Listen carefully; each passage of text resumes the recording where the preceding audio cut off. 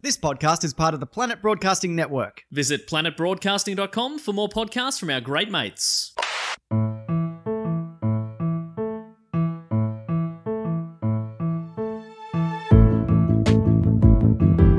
Hello and welcome to another episode of Do Go On. My name is Dave Warnocky and as always I'm here with Jess Perkins and Matt Stewart.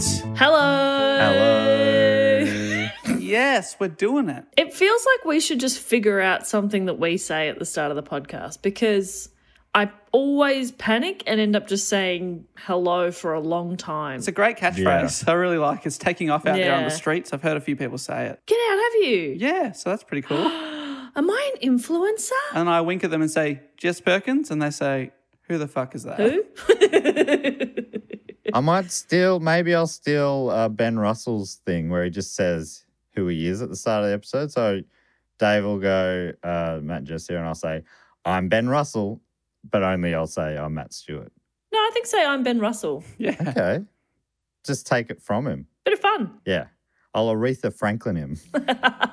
Make it your own. That's mine now. Oh, Ben doesn't have a name now. I think I just lost my name.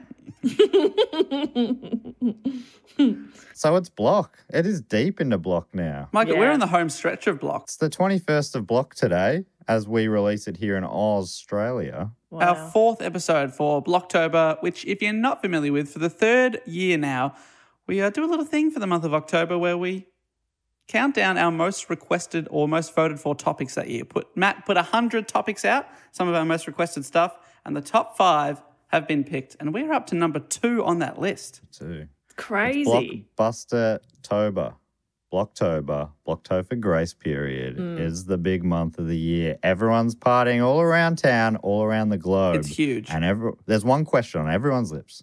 What are you doing for Block? Which should be pretty apparent because if you're asking them, you'll see what they're doing for Block. Yeah, you're probably doing the same thing. Probably having a fiesta. I'm doing it right now. Or similar. Yep. A barbecue. Barbecue.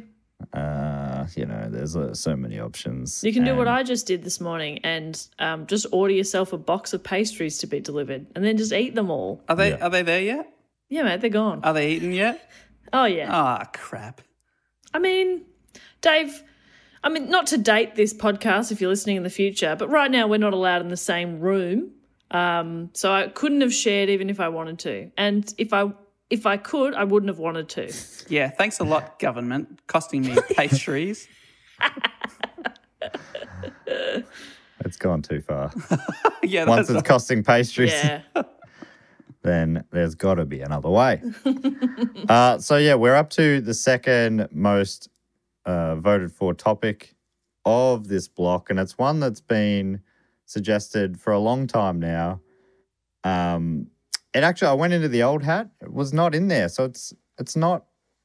Yeah, for some reason, I think we didn't do these types of topics in the early days, and what great times they were. No, but once you open Pandora's box, you can never stop. Yeah. People are like, I like that fucked up one. Do more of that. Well, I was just thinking it's interesting the spread of topics that we've had so far for Block. You know, where we had like the O.J. Simpson trial and the Donner Party and then Robin Williams. Like it's been an interesting spread, but of course there's got to be something a bit fucked up in there. Yeah, of course. I mean, I don't know what your takeaway from the O.J. Simpson case was, but Or the Donner Party where they ate each other. Or... Okay, yes. So I'm hearing it now. there's some thread there, but they're all in America as well. Right. Well, yeah, and I think we're staying there because usually what we do is we take it in turns to report on a topic, usually suggested by a listener, and the person doing the report, they go away, do the research, they bring it back. The other two don't know what the report's going to be, but because we had to divvy up these top 5 topics, Jess and I actually know what Matt's going to report on this week. So do you have a question to get onto topic? I do have a question for those who have been able to click on this episode without looking at the title. Jess and Dave, no fucking around required. Just give us the answer when I ask the question. Who was one of the most infamous serial killers of all time and at one point known as the campus killer? All right, Jess, are you going to say it or am I going to say it? Big Bird. Ooh, close. Don't say no fucking around, just give me the answer and then expect us to not fuck around.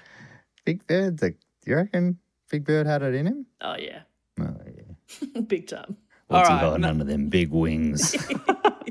All right, guys, no A more lot of fucking secrets. around. Come on. The answer is, of course, Bed Tundy. Lock it in. Final answer. Bed Tundy. Woo! You were so close. Oh, really? What do you mean? It was actually Ted Bundy. Oh, So close. no. Matt, are you sure that's right? Because I think it's Bed Tundy. Have you looked that up, mate?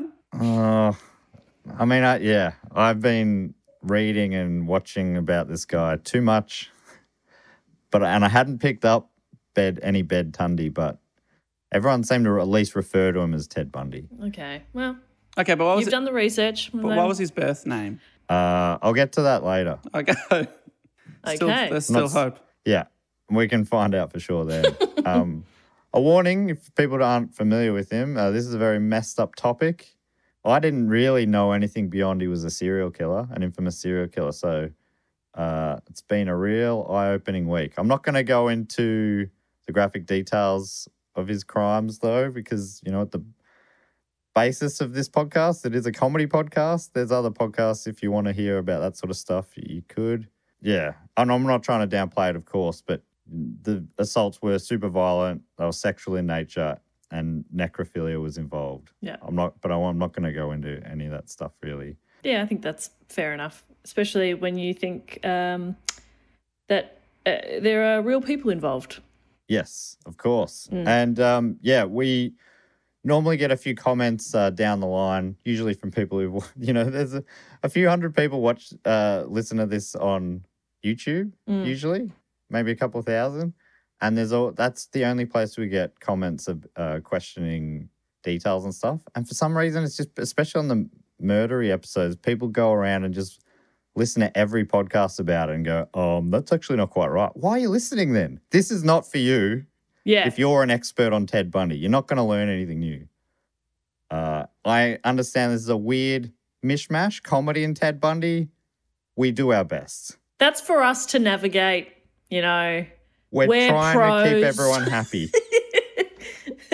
Yeah. Our listeners want this topic. They asked for this. We've got to put our own kind of brand on it. And anyway. Good luck out there on the field. So this topic was suggested by a lot of people. The names I found were Ryan Backer, Niraj, Daniel Spring, Roby Dotavi, Mariah, Seth Hicks, Ratcatcher McLean. Can't be a real name. Hope it is. Odin. Hopefully. Do you think that could be the god Odin? I think so. Michael Lucci or Luce. Taylor Vifquine. Lexi Frustacci. Karen Holly, Alex Green, Jacob Duff, Kyle Mabry, and Douglas Greenwood. Something I've just to kick it off, I found this kind of interesting in my reading.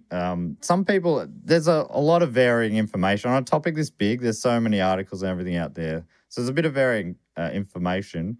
And in a few of them, they said that the term serial killer hadn't been coined by the time Bundy was committing his crimes. Did you say it hadn't been corned? Coined, sorry. Bit of an accent thing. I know us over here in the West have a slight different accent to you in the affluent East. But do you eat coin on the cob, though? Yeah. Oh, yeah, big time. Love it. Sweet I'm coin. making coin fritters for dinner this week. Bit rough on the teeth, but make it work. But yeah, it seems like it had been coined, but just wasn't in common usage as yet. Okay. According to an article, apparently like in Germany, it was being used a similar term in the 1930s. But anyway, according to an article in Psychology Today, up until the 1970s, serial killers were generally called mass murderers by both the criminal justice system and the media. Today, however, we draw a clear distinction between serial murder and mass murder. Unlike serial homicide, which is manifested in a number of separate events, mass murder is a one-time event that involves the killing of multiple people at that one location.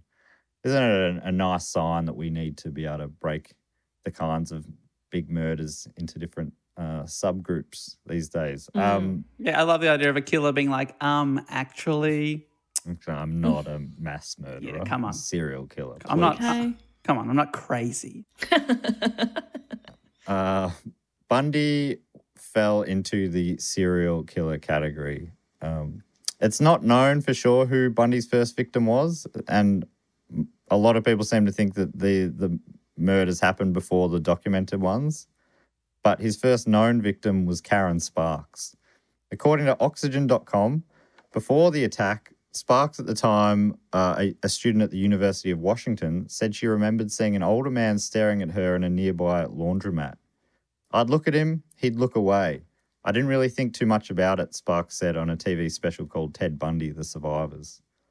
In the early morning hours of January the 4th, Sparks said she'd been reading in her bedroom at the campus home she shared with 3 male friends at around 1 a.m. when she thought she saw a man peering into her bedroom window. I remember seeing some guy looking at me and I thought, gosh, maybe it was just a figment of my imagination because it was so quick, she recalled. It was just a flash. And I thought, well, no, nobody's going to hurt me, I'm living with these guys, who's going to hurt me? She was living in a share house with multiple housemates. Karen Sparks is Ted Bundy's first known victim, but unlike many of the women he murdered, Sparks survived her encounter with the notorious serial killer, and she believes she was spared for a surprising reason. Sparks believes that it was her male roommate talking in his sleep next door that spooked Bundy and prompted him to flee before he took her life. I think that's why he didn't haul me away like the other girls, because Chuck talked in his sleep, and I think that's what saved me, Sparks said. Bundy snuck into the room after Sparks fell asleep, beat her and violently sexually assaulted her before her roommate Chuck began to talk in his sleep. Sparks was left unconscious and bleeding in the bed for hours until about 7 p.m. that night when her roommates came down to check on her. Her housemates called an ambulance thinking she had fallen down the stairs, and it wasn't until she was at hospital when it was realised what had happened. Sparks was unconscious for 10 days in hospital. What? And woke with no memory of the attack. Back to the Oxygen article. Sparks had suffered 50% hearing loss and 40% vision loss as a result of the vicious attack, which had primarily been focused on the left side of her head. Although the doctors suggested the family send Sparks to a nursing home, her father insisted they bring her back home and nurse her back to health. Sparks recalled, I remember talking to my dad and I said, gosh, I'm not going to be the same person I used to be. And he says, no, you're going to be even better. Wow. Sparks went on to become an accountant and had a family, saying, I never did really think of myself as a victim per se. I mean, sure, I was victimized, but I'm no victim. If you think of yourself as a victim, you're a victim for the rest of your life, and that's the most crippling thing of all. I've had people complain about me sleep talking before. Never again will I take that. Again. No. I could be saving people's lives. You're welcome. My snoring could be saving this house. Yep. Because you know what? You know what my snoring tells potential intruders? There's people in there. That's right. There's a vicious animal in there. No, it's just cute little old me snoring my guts out. Oh my God, this house has a pet tiger. I'm going to go next door. That's right. That's why my neighbours keep getting robbed, but I've still got all my possessions.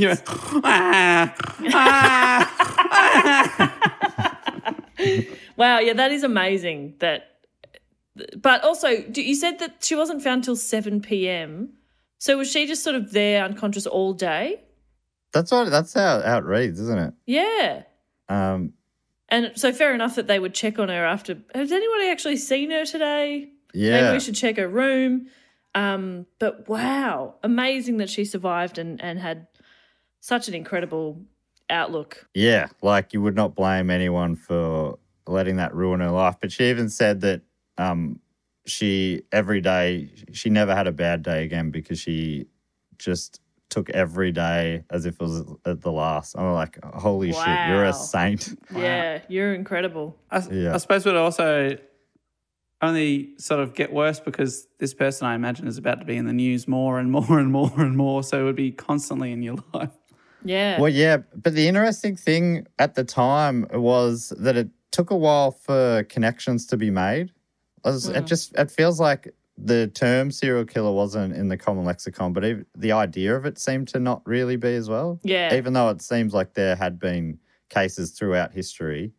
I was reading that, some people talk about it like it's a modern phenomena, but then others are like, nah, it's been happening forever. Some of those olden days stories about werewolves and vampires, they were just people trying to make sense of serial killers. Right. Yeah, and going pretty straight fascinating. to farcical creatures instead of assuming that a person could do it. I mean, Yeah. we've definitely had it in other serial killer reports where it sort of takes police a while to go, oh, this could be the same person. And then once they make that link, then others kind of are more apparent. But it doesn't tend to be sort of their go-to, you know? Yeah, and it seems like that was the case here. Sparks did say that her dad cottoned on pretty quick and he was collecting newspaper articles for the murders and he seemed to be ahead of the game a bit. Wow. And there are, I mean, you got to put yourself in the detective's shoes, but it did seem like they got tip-offs before really putting it together themselves. I guess they've got to work to a different level of evidence than others do, and you get a million tip-offs. Some of them are going to be right, and in hindsight, you're going to be like, oh, fuck, we wish we treated that more seriously. Yeah. Sadly, most of Bundy's victims didn't live through his attacks. The vast majority he killed at the time. And only a month after the attack on Sparks, Linda Ann Healy was taken from her bedroom in a very similar attack. Healy was also a student at UW, the University of Washington, when she was attacked and murdered on February the 1st, 1974. According to History 101, Healy was a stellar singer and applied herself to her studies with fervour. As a psychology major, she made it her mission to work with adolescents with mental disabilities and disorders. She also worked for the school's radio station as a skiing area weather reporter. On January 31st, the evening before her disappearance at 11:30 p.m., she popped into one of her housemates' rooms to chat. Seeming happy and undisturbed, they just had a chat. Everything, according to her housemate, she's like, yeah, she seemed on top of the world. She'd just been out to the pub for the night. Then at 12 a.m., her housemate said she went downstairs to her room, and that was the last time that anyone saw her alive. The next morning, her next-door housemate, Barbara Little, was woken up by Healy's 5:30 a.m. alarm. She had to get up to do the ski report for the radio. And Healy normally would turn it off, obviously, but the alarm didn't stop ringing. So Little poked her head in to check on Healy, and she was nowhere to be found. At first, Little didn't figure that Healy was any kind of danger. Besides her ringing alarm, she didn't notice anything disturbed in Healy's room. Her bed looked pretty neat and the rest. However, all of her housemates began to worry once Healy's boss asked why she never showed up to work. She also missed a family dinner that evening, prompting a worried call from her parents. Her housemates decided to investigate, and in Healy's room, they found that some of her bedding was missing. Additionally, blood was on the sheets as well as on one of her nightgowns, which had been hung up back in her cupboard. Ugh. After discovering that the back door was unlocked, her housemates called the police. Authorities also struggled to determine whether or not foul play had occurred, despite the blood, which it's just like, wait, what? Healy's room was neat and in order, besides the traces of blood on her sheets. However, the bloody neck of her nightgown led the police to believe a crime had occurred. In the light of the minimal evidence, police struggled to grasp onto a lead. Far out. Just sort of disappeared into the night. Yeah. Another thing that, I had to sort of remember as I was reading through this, that there were no such things as DNA testing and other tools modern homicide investigators have at their disposal now. So catching the culprit was a much, much harder job. Isn't that amazing? Like, that's 74. So that's something that's come in so recently, relatively, like 74 is not that long ago. Yeah. To then go, because it's us in our modern mindset, like, why don't they just DNA test it? Yeah. But that's so new. And what does that take, about 11 seconds Yeah. to go through the entire planet? Because they've all got Hello. Yeah. Just tap it into the database. Right. There were no databases. Yeah. How And something amazing. we'll talk about more as we go along. It's just like there was no system connecting the different police forces around America, and they just, it's come on so quickly in recent decades. It's a lot harder to be a criminal now, you could argue. Probably a good Yeah. thing. Yeah, good thing. That's my hot take. But unless you were born wanting to be a criminal, you'd be like, well, I was born too late, you know? Yeah, should have been born at a different time. Yeah, We've that's all right. said that. We've all said that. You know, I'm a child of the 60s, mainly for the killings, but Also for the music. yeah, I mean, that's a bonus. I was going to be called the Beetle Killer. Oh, there was a Beetle Killer, wasn't there? Yeah. Oh, dear. Was it? Oh. Well, I guess the guy who killed John Lennon. Mark David Chapman in the 1980s. Yes. But again, okay. too late. Too late. They'd already been broken up for 10 years. Yeah. According to Inside Edition, which I think is a bit of a tabloid crime news show, but they also cover entertainment and stuff. But anyway, I found an article of theirs really good. I imagine America's Inside Edition. Why are you quoting that? Why are you quoting from E! News? Yeah, I think it might even be a company related to E-News. But anyway, I found this article I referred to a bit, and it was quite good. I started out going, I want to give all the victims a bit of a rundown. I want to talk about them, but there just is, because there's so many, I don't stick with that, unfortunately, and I do apologize. Anyway, Inside Edition covers some of the next murders here. After Healy vanished, young college women quickly began disappearing. On March the 12th, Donna Gail Manson left her dorm room to go to a jazz concert on campus at the Evergreen State College in Olympia, but Manson, who was 19, never made it to the show. On April the 17th, Susan Elaine Rancourt also went missing while on her way to her dorm after meeting with advisors at Central Washington State College in Ellensburg. Then on May 6th, Roberta Kathleen Parks left her dorm with plans to have coffee with friends at the Memorial Union in Oregon State University in Corvallis, but she too never arrives. So they're at that point, the disappearances are happening every 3 or so weeks, up to a month or so. And then the disappearances increased. Fuck. On June the 1st, 22-year-old Brenda Carol Ball vanished after she left the Flame Tavern in Burien. This isn't the most important thing, but I'm going to butcher some American place name pronunciations, I'm pretty sure. So she left the Flame Tavern in Burien. She had hoped to get a ride home with a musician, but he was going the other way, and she was last seen in the bar parking lot talking to a brown-haired man with his arm in a sling, witnesses said. Doesn't this make you just go, it doesn't matter if they're in a different direction, just Give him a lift. Give him a lift. drive people home. I'm sure Yeah. that poor person was thinking about that for the rest of their life. Yeah. So there's things that have happened in our world that make it, everyone talks about it now. It's like after comedy shows, if anyone needs a lift, give them a lift. Yeah. On June 11th, University of Washington student Georgianne Hawkins vanished while walking down a brightly lit alley between her boyfriend's dorm and the sorority house where she lived. So I mentioned there, or that article just mentioned how the man approached Brendan Carroll Ball with his arm in a sling, and that's something that happens a lot. That's a tactic he uses to sort of feign some sort of vulnerability. I guess he makes him seem like less of a threat. Oh, you're less scary because what's this guy going to do? Yeah. And apparently, I haven't seen it, but apparently the killer in Silence of the Lambs uses that, and that's where they got it from. Oh. Wow. At first, the police had little to go on. It seems like they didn't see a lot connecting the cases together, but they became more and more concerned as the number of missing women grew. Netflix released a 4-part series about Bundy in 2019 called Conversations with a Killer, the Ted Bundy tapes. It's one of many, many documentaries about him and other fictionalized sort of biopics as well. One of the main talking heads in this series was a journalist named Ward Lucas.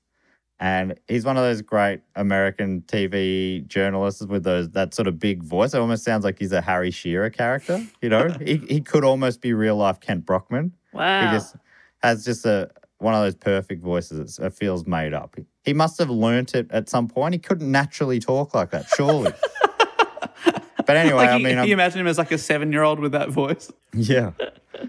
I was on his website, wardlucas.com, and something jumped out at me, so I thought I'd mention it in his short bio here. It says he's won many awards, all sorts of these sort of things, but two of his claims to fame was he was the first reporter on the Ted Bundy murders and also the first reporter on the D.B. Cooper hijacking. Whoa! Oh, Isn't that wild that someone would have, like, two of the biggest crime cases Yeah. of the 20th century, and he was, or at least claims to be the first reporting on both. That's wild. amazing. he's got to be in some sort of crime hall of fame for that reporting. Yeah. Well, it said that he's won 70 awards for reporting and writing. So, and yeah, he was one of the journalists who was closest tied to this case for sure. Anyway, he said that in the early days of the investigation, he was called in by the captain of homicide in Seattle, Herb Swinley, and Swinley wanted Lucas's opinion, and he wanted him to help brainstorm ideas and possible lines of inquiry. This sort of shows how desperate they were. He's calling in journalists to get their thoughts about it. I guess it's smart to just try whatever you can. Lucas remembered he was researching various religious cults to try and attach it to various kinds of occult calendars and witchcraft, Satanism, human sacrifices. They had no hard evidence, no descriptions of potential suspects. They were desperate. And can I just ask a Wow. question? Has any bodies been found at this point? These people just no vanish. bodies. Yeah. Wow, that would be really hard to investigate. Yeah. So I get, to them, they're not even necessarily murders yet. They're just missing. Still missing persons. But looking at the victims, they're trying to figure out what connects them, and nothing seemed to connect them particularly. But they were mainly uni students in their late teens or early 20s. They had brown hair, and it was usually parted in the middle. So it's a very specific looking person. If maybe they weren't connected to each other otherwise, at least physically they were That's quite interesting. similar. Yeah. You know what? This is so dumb. My brain went straight to, it's the 70s. Everyone had their hair parted in the middle. It's just a fashion at the time. Yeah, I That's think what I was like, well, that's probably- everyone. That probably would have been part of it, but I Yeah. think maybe, yeah. I mean, I'm no. The 70s was so long ago for me. I can't hardly Yeah. remember. Oh, it, no, I wouldn't If expect you you remember to. the 70s, were you really there? You know what I mean? I do know I think I know what you mean, actually. According back to Inside Edition, 2 women attending Central Washington State College, from where Rancourt had vanished, told reporters that they were approached by a man wearing an arm sling who asked if they could help him carry a load of books to his brown or tan Volkswagen Beetle. Oh, yep. Quite a distinct car. Mm-hmm.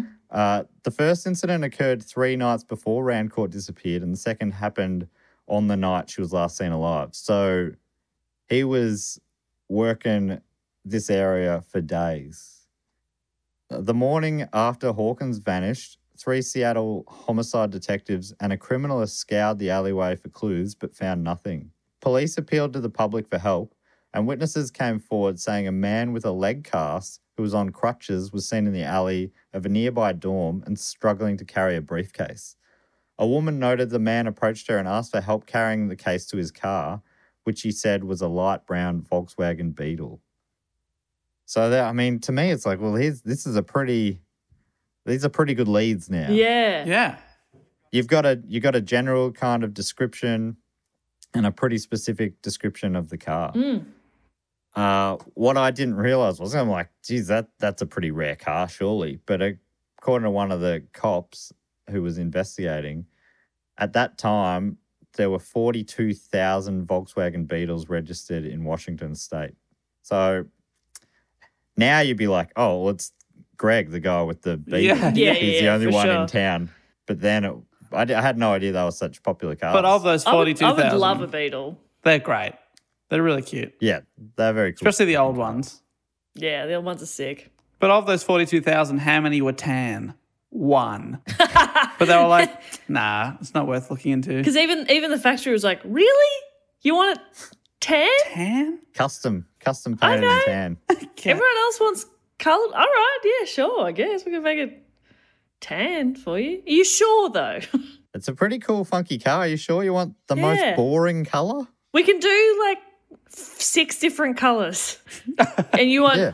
Tan. All right, I'm just checking. You want the car to be the same colour as the leather seats inside? Really? Okay. Okay. Tan's such a boring color that they used it to describe average people in the Nanny theme song. Yes, you're right. She's the lady in red when And everybody else is wearing tan. Boring. Yawn. That's what they should have called the color tan. Yawn. Bleh. I'll get Should mine call in it yawn, bleh. please. How hard do you reckon it would be to rebrand the name of a colour now? I mean, it depends how powerful you are. How powerful do you consider yourself, I Dave? suppose if you How were powerful is your Instagram if you're a account? Turkmenbashi, you can change words to whatever you like. But yeah, I suppose. I reckon if you were Michael Jordan or someone like that, like someone uber famous, you could just go, hey, I just thought of a real cute idea. Let's start calling tan blah. Who's with me? And then all of a sudden everyone just goes, yeah, I'm in. Bleh. And then you create a hashtag or some kind of TikTok Yeah. challenge and everyone will jump on board. So one of the big sort of corporates gets involved. Coca-Cola Yeah. do blur cans for a while. Get it in blur. Limited edition. And then everyone has to go out and get their blur cans. Oh, it's so blur. Okay. Yeah, I reckon it's possible. All right, guys. let's Yeah. do it. Let's To get your on that. question. So we just got to get Michael Jordan and Coca-Cola on board, and we're away. Easy. Easy peasy. Give me Is till Michael Monday. Jordan, Michael Jordan, a very modern, Yeah. famous person that the kids are Yeah, into. every 8-year-old's hero, Michael Jordan. Michael B. Jordan? Oh, right. Sorry. Yes. Oh, Michael B. Jordan. I'm talking about anyhow. Michael Jordan from North Carolina, not the other one. Oh, Why would you please do don't that? bring that up. Why would you do that? Sorry. I've just been told that every block topic so far, North Carolina's come up. So I just thought that was my one way to get it in, maybe. All right, well, Michael Jordan did wear blue shorts when he played for North Carolina. This is a fact you might not know. But he kept wearing them even when he was playing in the NBA for Chicago Bulls, but he wore them underneath his red shorts, meaning he needed bigger, baggier red shorts. And that kind of changed basketball fashion, short fashion, history forever. That's why they wear. Right. So he Big was baggy powerful shorts. enough to change short fashion. Surely he's powerful enough to change the name of the colour tan. Yeah, I reckon. Surely. I don't think tan has a big sort of pressure group or anything like that. Big tan. Big Tan. You'd never cross Big Tan. There's a famous running track in Melbourne called the Tan, soon to be known as the Blur. That just made me spit all over my microphone. That's how you feel after running it. Yeah. Okay. Back to the grimmest topic we've Yeah, ever back done. to horrific killing. So you were saying that, they've got a solid lead finally, right? Yes, but there's still 42,000 of these cars out there. So Presumably- it's solid, but it's not. Most of them are driven by a man with a cast on their leg and an arm in a sling. Yeah. Perhaps maybe they were thinking, maybe they were going to hospitals going, who's had a broken leg recently? That's a good point. I hadn't even thought about that. Would you assume that it's real? The sling? Yeah, I think Yeah. you would initially, yeah. I was going to make a dumb joke. What you said, it's solid, but it's not that solid. And I was going to be like jelly. Like, think of it like jelly. Oh, You could put something very light on top, but anything like a playing heavy card, is going to sink. like a little lead statue of Dave's nose, Yeah, if you put a lead statue of Dave's nose, that's going to sink. which would be a weird thing for you to have, but it worked as a good example in this case. On July the 14th, just over a month after Georgianne Hawkins disappeared, 2 more abductions occurred, and these were the most brazen yet. The Lake Sammamish State Park in Ithaca was crowded with families enjoying the summer sun when, according to Inside Edition, and talk about crowd, I'm talking about thousands of people are at this sort of summer resort, swimming, and it's not a resort, the summer state park. Janice Ann Ott, a 23-year-old probation case worker at the King County Juvenile Court, was last seen leaving the beach with an attractive young man. About 4 hours later, Denise Mary Naslin, 19, left a picnic at the beach to use the restroom and never came back. This is something I don't know if you've seen photos of this guy, but people always describe him as attractive. I'm like, I don't see it. Apart from the fact he's got one of those heads that looks different from every angle. Every photo of him, you're like, oh, that's the same guy. Yeah, one of those. Oh, is that why he's able to get away with it? I really think that helped him. The head that he had helped him get away. Well, in part, I mean, there's all sorts of factors that helped him get away with it.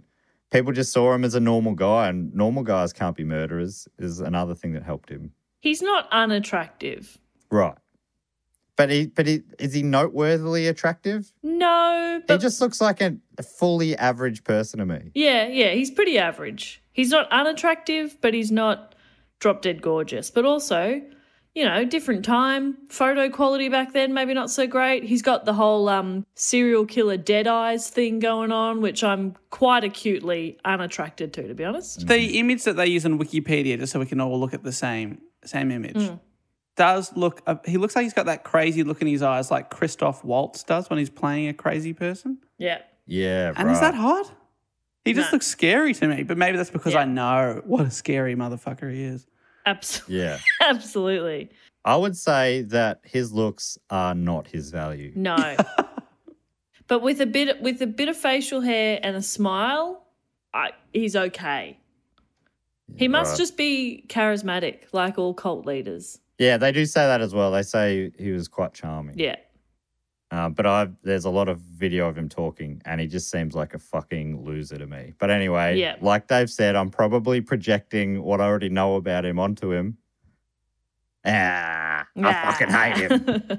And I make no apologies for that. Nor should you. Denise Naslin's mother was interviewed for the Netflix series saying about 9 o'clock that night, I saw that her boyfriend came pulling up in her car, and I knew right then that something was wrong. And I said, and he said, I can't find Denise. All I can think about is what were her thoughts? How long did she suffer? And those thoughts are with me all the time. All these victims, that's, you know, their all those families, obviously horrible for so many different people. And that's one of the shames about a podcast like this. I'm focusing on the fuckhead way more than the people who were really affected by it. Yeah. And you hear Bundy talking later. He feels sorry for himself a bit as well. Like he's been hard done by. It's absolutely wild. Kathleen McChesney was a 24-year-old detective who was added to the 11-person task force assigned to the case. And she remembered the aftermath of the Lake Sammamish State Park abduction, saying, what came out of a call for information was the fact that some of the witnesses at the park had seen a suspect approach both of the women who went missing. There were 40,000 people out here on that day, and some of them had been asked by a good-looking young man wearing an arm cast to help load his sailboat on the car in the parking lot. These same witnesses provided information for a police sketch and recall the man with the cast had asked several young ladies for help that day. Another helpful thing the witnesses remembered was hearing Janice and the man introduce themselves. Hi, I'm Jan, she said. And he replied, hi, I'm Ted. Gave his real name. Idiot. Well, his real name's Bed, but... Yeah, that's true. So he's like, they'll never find me. My actual name's Bed Tundy. How will they ever crack the code? And Matt, if he'd said my name's Bed and they look up, one bed. Oh, Reckon we got him. One Bed who owns a tan car. I'm like, he looks different from this angle. We're going to rule him out. Inside Edition elaborated, saying, they said he spoke with an accent described as either Canadian or British and wore a white tennis outfit. He had his left arm in a sling and asked for their help unloading a sailboat from his tan or bronze-coloured Volkswagen Beetle. 4 of the women refused to help, and the one woman who agreed to... I mean, imagine be reading about this the following week going, holy fuck. Yeah. I'm never helping a stranger ever again. Yeah. Do you know the way to... No, I don't. Get out of here, killer. I don't speak English. It's interesting, right? Because you never assume. Of course not, yeah. I think you always assume things aren't the worst they could possibly be. But a lot of people saw the same man go up to young women, over and over asking him for the same sort of help. Some of them went with him, obviously.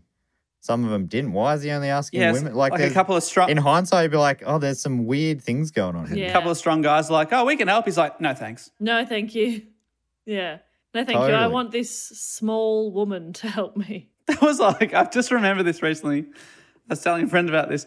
I once did a trivia gig at a high school. It was like a maths-themed one for year 7 and 8 kids. And then I had to carry my PA in all the way from the car parks, quite a long way. And on the way out, the teacher running it, who was so oblivious to how everything was going, so funny. Anyway, she goes, oh, do you want some help carrying your stuff to the car? And I said, oh, actually, that'd be nice. She goes, oh, sure. And she goes, every kid in the yard, she goes up to this kid who was the smallest child I have ever seen. Dave, is it you? And then she goes, oh, he'll help you. And honestly, the speaker was bigger than him. I didn't know what to do.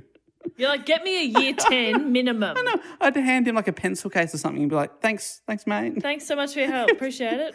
Good job. I thought she was taking the piss, but she just didn't get how strength works. So you looked down and the boy was you, Dave. Yeah, thank you. That's how awkward does that just make everything? No, it's all right. You don't want to seem ungrateful. Yeah, exactly. And I don't want to You don't want to give the kid a complex and be like, he can't do it. I know. This kid, this 2 foot And he 4. might surprise you and be an absolute little tank. You don't know. But he wasn't, was he? He wasn't. In this case, no. So you're like, he's just putting his hands on the side. You're carrying the full weight. Yeah. Having to just save his feelings. Oh, you're doing a great job. Good job. Couldn't have done this without you. Wow. Even though I honestly have already done that by carrying it in without you. But I don't know how I did it. You were with me in spirit this morning. The article goes on. It says, the fear in Washington was palpable now. So early on, people weren't necessarily connecting them, but these, especially because it was in broad daylight, I don't know, for some reason, this made it seem more real to people, 2 on the same day, and then it all started adding up. The number of young female hitchhikers dropped sharply, and the pressures mounted to make an arrest. After posting flyers in the Seattle area, King County Police were able to create a composite sketch of the suspect and his car. It was printed in newspapers and broadcast on television. And it was a pretty good likeness of one of the angles of Ted Bundy. Sadly, the rear angle. Yeah. Detectives were bombarded with tips, receiving up to 200 per day during their sweeping investigation. Several would prove to be essential in catching the person responsible. 2 women named Elizabeth Clofer and Anne Rule, and a professor who taught psychology at the University of Washington, all came forward to call attention to one man who fit the profile, Ted Bundy. Wow. And I'll tell you more about those 3 people and how they know Ted soon. But let's go back to the start. Who is Ted Bundy? He was born Theodore Robert Bundy, or Theodore Robert Tundy. Thank you. In Burlington, Vermont, Dave. Your favorite Oh, my state. goodness. Is he one of the more famous people to ever be born from Vermont? Yeah, I guess it's him and the guy who lost Oh, Bernie Sanders. Bernie Sanders, yeah. Bernie and Bundy. I think quite different characters, the two. Yeah, I don't know if Bernie Sanders wants to be associated with Ted Bundy. Sandy Banders. I'll tell you about it soon, because they were definitely on opposite sides of politics. Because Bernie he was a Democrat nominee. Bundy, tell you about soon, involved in the Republican Party. Wow. So he was born on November 24th, 1946. His mother, Louise, gave birth to him at a home for unwed mothers. Apparently his parents were very religious. Her dad was quite violent, apparently. His birth certificate lists the father as unknown. There's different theories about who it could be. There's multiple people who they suggest, but no one knows for sure. According to biography.com, to hide the fact he was an illegitimate child, Bundy was raised as the adopted son of his grandparents and was told that his mother was his sister. So he thought his grandparents were his parents, his mum was his sister, which is a story you hear about a bit back in the day. Yeah. Eleanor moved with Bundy to Tacoma, Washington a few years later, and soon married his stepfather, Johnny Bundy, who he took the name of. Johnny Bundy. That sucks. Apparently Johnny Bundy was a great dad. Sure, but you can't have a name ending with Y and then Bundy. John Bundy, fine. Johnny Bundy, stupid. You know what? You have fully made me doubt that that's right, because that doesn't work, does it, Johnny Bundy? It's a different time. They didn't have the sense, the nous that I have now. Whereas Johnny Rose from Schitt's Creek, fantastic. how good is that name? So good. So good. Johnny Rose, I love it very much. What was Johnny Bundy's middle name? Was it Ronnie? Johnny Oh, Ronnie Johnny- Bundy. Terrible. That sounds great. It sounds like the start of a nursery rhyme. Johnny Ronnie Bundy pudding in a pot, kissed a boy and had a good time. But you're saying Johnny so you're saying Bundy. that he was a good dad. Yes, Well, there you I go. believe so. His granddad was not a good dad, Mm-hmm. but I believe Johnny was a good dad. Obviously, I was not there, but that's what I had When read. his sister married a man and he moved, is that when he realised that he was, actually... That she was his mum, not his sister? Is that Oh what you my mean? God. Johnny Bundy's middle name, you asked? Culpepper. What? Ooh. Johnny Culpepper Bundy. Okay. Now I'm a bit more on board. Yeah, back on board. Wow. That's an amazing one. Sorry, I missed what you were saying there. Oh, so when he moved with what he thought was his sister in with her new husband, is that when it was revealed to him that the sister was actually his mum? I Or was he just... don't know when it was.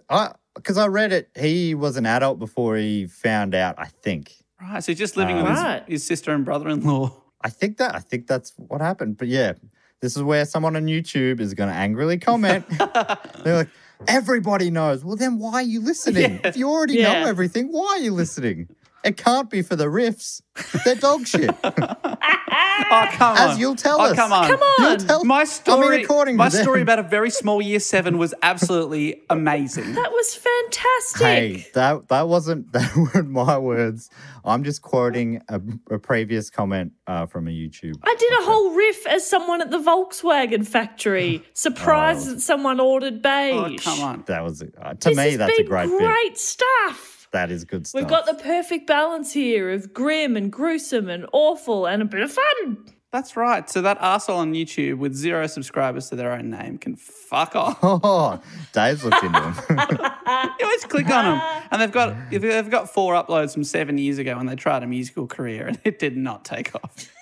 You're not talented. Stop. We are talented. Thank you. We'll continue. I'm like, that does sound sad, but is it as sad as 3 podcasters who have their feelings hurt by an anonymous commenter on YouTube?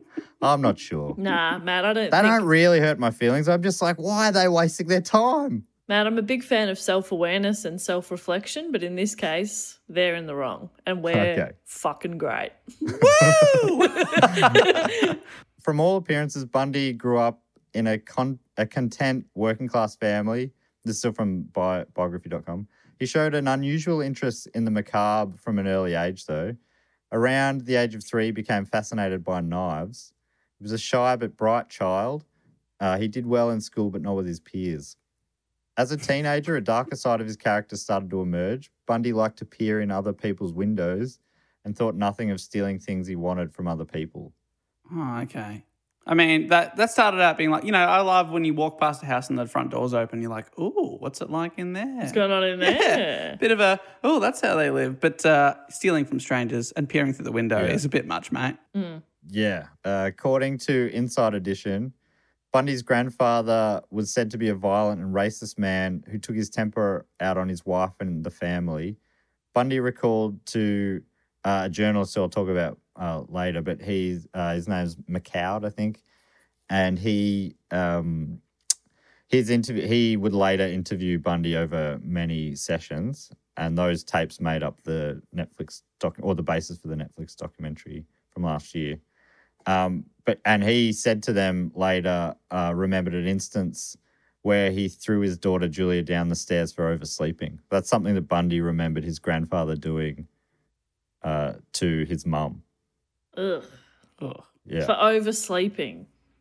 Yes. So for being tired and resting. Yes. There is also something about Bundy is a kind of an unreliable witness. Yeah.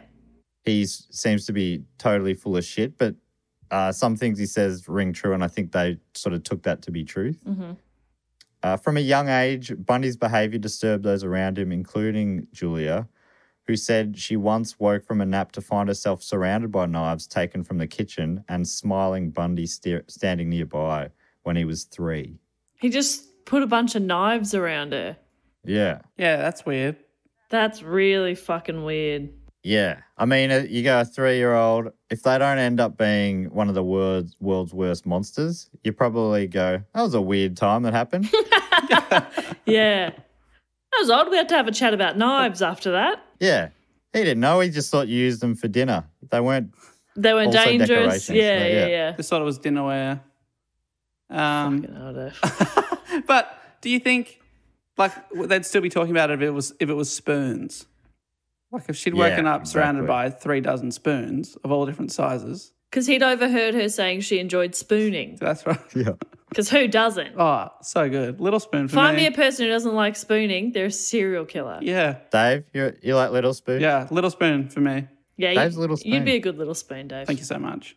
I'm just going to pop little Davy spoon in my pocket. Matt, you a big spoon? I don't know. I think I'm ambi-spooning. Yeah. Ambi-spooner. Yeah, you got to share it around. Because obviously being the little spoon is the best. But, you can't be greedy with that. You got to share it around. It's true. And also, I find it hard to face one way for too long. I need to roll to the other side. I need So you swap. bit of a roll. Love that. Love a spoon. Bundy graduated high school in 1965 before attending university. Firstly, at the University of Puget Sound. Puget. Does that ring any bells to you too? I'm going to say Puget Sound for a year before. Puget. Pudget. There we go. Pudget. People yelling at your iPod, please don't. Don't worry There's about no it. need. Yeah, it's okay. I say some words wrong and I apologise, okay? Don't get angry about it. There was some comments recently of people getting angry. I mean, you said the word coin wrong before, and that was fine. That's all right. It's not just place names. It's everything. So just cut him some slack here. Please. Please. Come on. I need this. He's a human being. Oh, come on. If there's anything in this report that you should be angry about, it's not my pronunciation of some That's right, places. Yeah. Well, who's the real murderer here? The man who murders the English language? Maybe? So he studied at the University of, let's call it PS, for a year. Great. Before moving to the University of Washington to study Chinese. And you'll remember that many of the victims we talked about also studied at the University of Washington. Studying Chinese. Yeah. What does that mean? The language, like he was learning to speak Chinese, I guess. Sure. He doesn't stick with it. You don't need to think about this too much. Okay, great. It's probably studying Mandarin, probably. Yeah, that's what I'm thinking. I was like, Chinese isn't a language, is No, it? but that's the one that colloquially people do refer to as Chinese. Okay, yeah, right.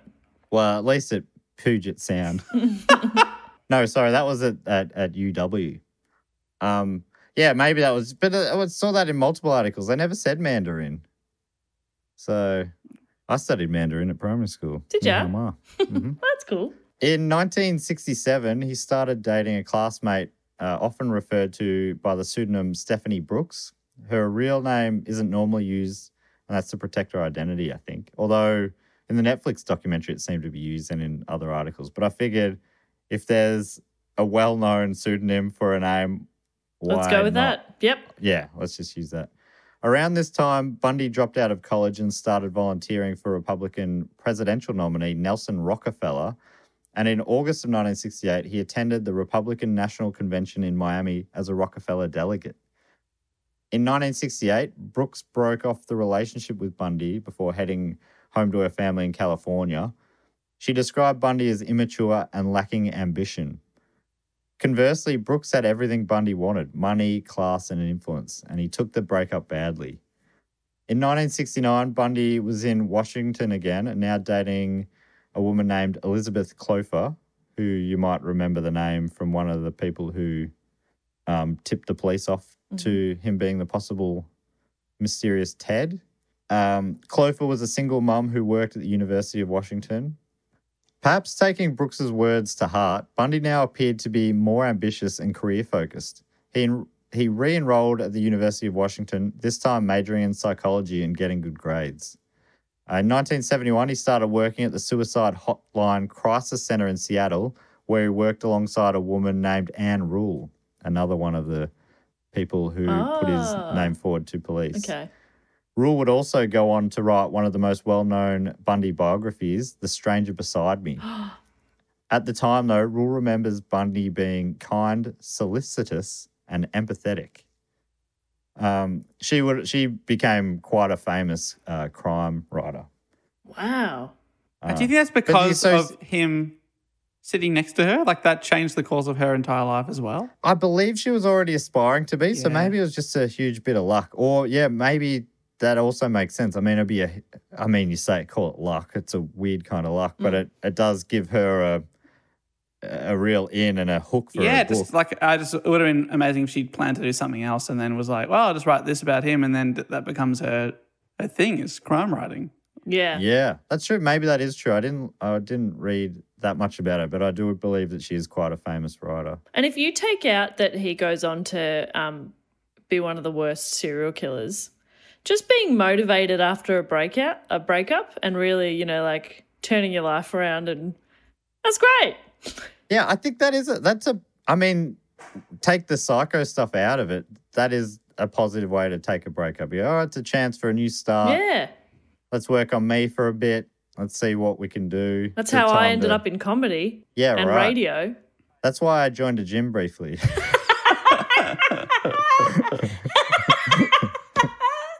Yeah. That's why I traveled sometimes. I think breakups are the worst times, and then they become the best times. Absolutely, yes. If anyone out there is going through a breakup, it it sucks for a bit, and then everything opens up and you go, wow, anything's possible now. There's some really good stuff coming for you.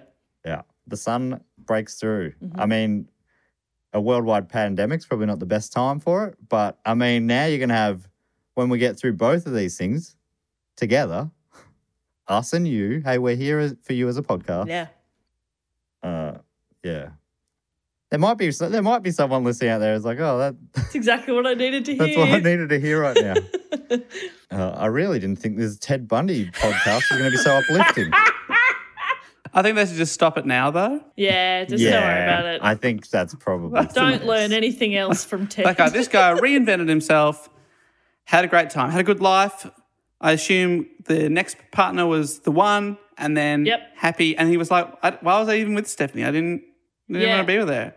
Yeah, grateful for the experience, and she made me who I am in a lot of ways. I'm really grateful for her. I wish her the best. Really woke me up. End of story. Yeah, motivated. And then I volunteered for the suicide prevention hotline. I'm saving lives. Yes. What a guy. I'm doing well in psychology. I think this is one of the many reasons people seem to not suspect him for quite a while. He volunteered to help people, and he seemed to do a lot of positive things. He was seen as a real up and comer in the Republican Party in Seattle, especially. He was like a young go-getter sort of thing. And he was hot from certain angles. Yeah, to 70s people. Especially journalists, apparently, because that's how they always described him. So, unbiased reporting, the super hot Ted Bundy took to the stand today. My God, I was drooling for minutes. I didn't hear a word anyone said. Just look at that chiseled jaw. Oh, my goodness. That monobrow. In 1972, he graduated from his psychology degree at the University of Washington with distinction. Good grades. During his university years, he worked for Republican Governor Daniel J. Evans as he campaigned for re-election. Bundy made the news around this time when he was caught recording Evans' opponent Albert Rossellini's campaign speeches, and was accused of political spying. Oh. And it was. There's a clip of him on the news going, this isn't really a big deal. I don't know why you're worrying about little old me. But apparently he's just absolutely loving the limelight. Likes the attention. Yeah. Evans won re-election, and Bundy got a job as an assistant to the chairman of the Washington State Republican Party, Ross Davis.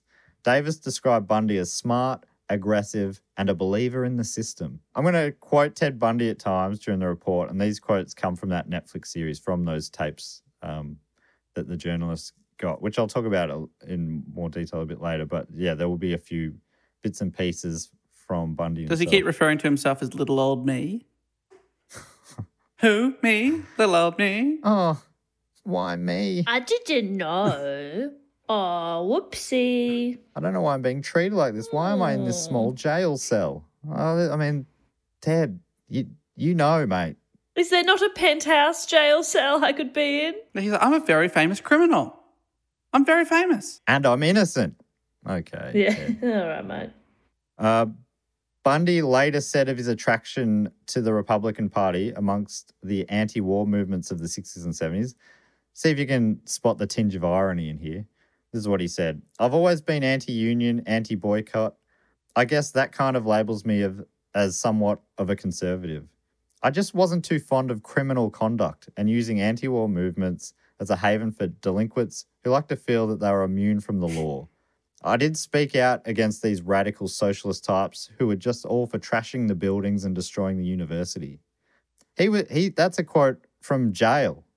He's in jail as he says. This is post multiple murders. Yeah. Imagine destroying or damaging a building. Imagine that. Those criminals. People, fine. Buildings are forever. Yeah. Have some respect. While working for the Republican Party, Bundy made friends with a man named Marlon Lee Vortman, who was another one of the talking heads on the Netflix series. And Vortman said, he was a very nice person. He was the kind of guy you'd want to marry your sister. So he said this well and truly after everything you know about him has come out. And his sister's like, pardon me? Don't speak for me. And then her actual husband's like, what the fuck? What the fuck? We go fishing together. I thought we were so well. You think that a serial killer is better than me? It seems like Bundy grew up as a bit of a socially awkward outcast, but in politics he found things to be different. Of his time working with the Republican Party, Vortman said, Ted always fit in wherever he was at. He would go to functions where there'd be some very influential people there, and Ted could always strike up a dialogue. These people accepted him. Vortman felt Bundy looked up to him like a big brother, so much so that he wanted to be more like him. Vortman remembered, Ted liked my Volkswagen. He wanted a Volkswagen just like mine. Oh. And then he got one just like mine, I guess. Same colour and everything. Oh, okay. And I was going to law school, and Ted decided he was going to go to law school too. One of his psychology professors wrote a recommendation letter for Ted to go to law school saying, quote, I regret Mr. Bundy's decision to pursue a career in law rather than to continue his professional training in psychology. Our loss is your gain. Wow. I don't think I'd be that flattered if someone was like, got the same car as me and then did everything I did. I'd be like, oh, that's a bit weird. Yeah, no, I agree. It did seem like there was a little bit about Vortman and a few other people in that documentary and others where you're like, you're too proud of your association with this guy. Yeah. You shouldn't be. You should be removing yourself. Publicly telling people he looked up to you like a role model. Yeah. I inspired this man who went on to be very famous for his horrific nature. Honestly, I gave him the idea for all these murders. That's right. I killed someone first and he said, well, if you did it, I better do it too. Yeah. So anyway, I'm the hero. I mean, that, documentary, they always cut them, edit them to make them look like what they want to. That's sweet, Yeah, that's sweet sweet. can. It does feel a bit, I'm just like, oh, this is odd, man. Yeah.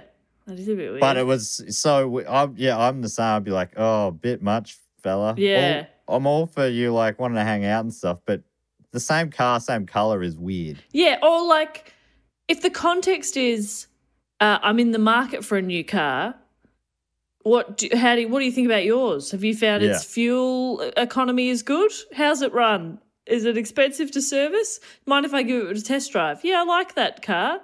I might have a look. Thanks for your help. Probably in a different colour. Yeah, I'll get a different colour. If you don't mind. Yeah, you don't have the monopoly of this car, obviously, but I appreciate your help. That's it. That's fine. But yeah, just trying to be you is creepy. So so the psychology professor wrote that letter saying, our loss is your gain. Well, this didn't really turn out to be the case. Bundy did poorly on his LSATs, which are the law school admission tests.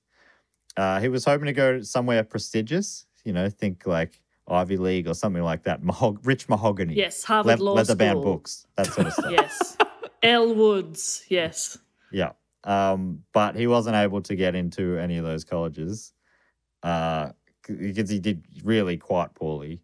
And instead, he ended up having to take night classes at the old Puget Sound Law School. PS. Back in Puget Sound. He keeps getting drawn back to Puget. I think that's just to fuck with you in the future. Yeah. And even getting in there was probably only based on the recommendations from his Republican Party connections and psychology professors. He must have done quite badly then, right? It sounds like it, yeah. Wow. Because, I mean, those recommendations feel like if you doubled those with decent grades, you would have got in somewhere decent, Yeah. you'd think. Yeah. But according to Inside Edition, Bundy also worked as assistant director of the Seattle Crime Prevention Advisory Commission. There he wrote a pamphlet for women on preventing rape. No. What? Yeah. That. He also worked at Olympia at the Department of Emergency Services, a state government agency that was involved in the search for the women who had gone missing. There he met and dated Carol Ann Boone, a divorced mother of two. And his relationship with her was similar to Clover, was ongoing. And so when you worked with those people, is that post him actually abducting these people, or is this before and that? It's not super clear. I think it was around that time. And a lot of people seem to think that the murders happened before the known cases happened. Yeah. But I think it was around that time. So it's a wild double life that he's living. Oh. Even though years had passed since Brooks had broken up with him and he was now dating Clover and Boone, Bundy was still obsessed with Brooks, and through all that time apparently was planning revenge. Oh, shit. 4 years after the breakup, they got back together and there was even talk of marriage. But this was all part of Bundy's plan. He led her on so he could break up with her and break her heart, just like she'd done to him 4 years earlier. And that's what he did. He later said, "I just wanted to prove to myself that I could have married her." Oh, yuck. That is. So it almost sounds like he did all those things that supposedly was him bettering himself was just to attract her back so he could get her back. What a gross pig. Okay, so if you've just gone through a breakup, the part where you focus on bettering yourself and you pay a bit more attention to you and chase some goals and spend some time looking at yourself, that's great. Revenge? Don't do that. Leave the revenge out. Yeah, leave that out. I'd say, clean break. Just try to stop thinking about them as much as you can and just move on. Let them get on with their life. They've made their decision. Yeah, it's okay. You might have got bad advice growing up. Some people do, about persistence. Yeah, that's Sometimes, terrible advice. And nearly always, you've got to take a breakup as a breakup. Persistence is really good when it comes to running, It's hard, but if you keep doing it, it'll get easier. Persistence is good with skills. It doesn't really apply to other people. Yes. If people are saying no thank you to you, persistence is not the answer. Yeah, it's a weird one that seems to have gotten through. I'll wear them down. As a kid. I'll wear them down till they go on a date with me. Holy shit. If they're not, if you have to really work hard at it to get someone to go out on a date with you, that's bad for both of you. Yeah, don't you you hear of early marriages in the first half of the 20th century, and that seems like what they always were. It was almost like part of it. You had to court. You had to keep asking. Yeah. And it was almost expected that the woman would say no for a while. Couldn't just say yes straight away. They had to say no, and that was part of the game. Yeah. But that is not the game anymore. No. And I'm not even 100% sure if it was back then. No. I hope it was. Yeah, I good really point. hope that was how it wasn't. It sounds like Matt's been reading The Game. That's not the game anymore, guys. Dave, Now you're what wearing you do. those shoes with that hat? That's what I know about the game. Yeah. I find that so funny. You neg 'em. I really hope that never works. It's called nagging. Yeah. What you do is you bring down people's self-worth enough that they'll consider dating you. You're still wearing them down. Yeah. Oh my God. That's fucking. It's real so bad. I have a funny feeling that Ted Bundy might have read that kind of literature. Yeah. Yeah. Sorry, back to the fuck story we're talking about. So he later said, I just wanted to prove to myself that I could have married her. And that's what he did. He just stopped replying. Apparently she finally got through to him after a while and said, what's going on? Why have you stopped contacting me? And he said, I read somewhere he said in a cold voice, he just said, Stephanie, I have no idea what you're talking about. Gaslighting. Yeah. Stephanie, you're crazy. What do you mean we were going to get married? What are you talking about? That never happened. You've made that up, you psycho. He sucks. I can't disagree. So soon after they broke up for the second time, we're getting back to where we left off in 1974. This is when women started going missing, with the victims all having a resemblance to Brooks. I was wondering if she had brown hair in the part in the middle. Yeah. According to Ronald M. Holmes in his book Serial Murder, he wrote, Ted Bundy was a predator on women who physically resembled Brooks. Example, young, white, with long dark hair parted in the middle. So let's get back to 74. The police now have a description of the man. They have a description of his car. They are starting to get a picture of his MO with the casts and asking for help. And they also know that he was introducing himself as Ted, or at least he was on that day. Because I think in the police's mind, they must have been like, what are the odds that his real name is Ted? Yeah. That's a fair question. That's the one name they can rule out. I'd be assuming that was a fake name. The fact that the suspect drove the VW Beetle seemed like a great clue, like I said, but there were 42,000 of them registered in Washington at that time. So to them, it still felt like, despite all the info they had, it was like finding a needle in a haystack. McChesney remembered, we started with literally 1,000 names. Then we looked at suspects who we had with a name like Ted, who drove that kind of car, whom perhaps people had reported as being a little strange. We put all those things together and we narrowed the number of potential offenders down to 100. Whoa. 10% of them are called Ted and creepy. Isn't that What? like, that doesn't add up, does it? I mean, do they only have two names back then? What are the odds? 10%. Has Ted and I think it was a pretty popular name back Ted then. and but Eric. It feels like, it feels like that couldn't have been one of the things they were looking at. A name like Ted, she said. So what does that even mean? Bed. Yeah. A name like Bed. Ted. We're not ruling out beds. So add another 50. She went on to say, but at that time, we didn't have enough resources to manage the data quickly. Everything was slow. Of all the tip-offs that came through, Bundy was one of them, as we talked about before. But the people who suggested him were very credible. His girlfriend, Clover, an old workmate, Anne Rule, and an old university professor. You'd think, to me, you're getting those people tipping off. You go, oh, this is pretty strong. According to McChesney, the Clover call was a big one, saying, the big leap came when we received a call from a woman who said, I'm concerned about my boyfriend named Ted Bundy. You should look at him.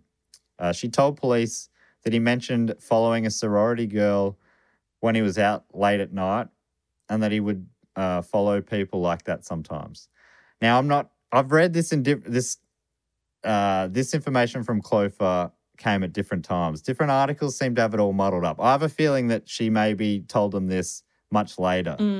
But anyway, at some point she is told this and she passes. So he that on. told his girlfriend that he'd followed sorority girls, that he'd been following people. Yeah. I have a feeling, as I say, I'm like, it doesn't add up. That's too clear of a clue.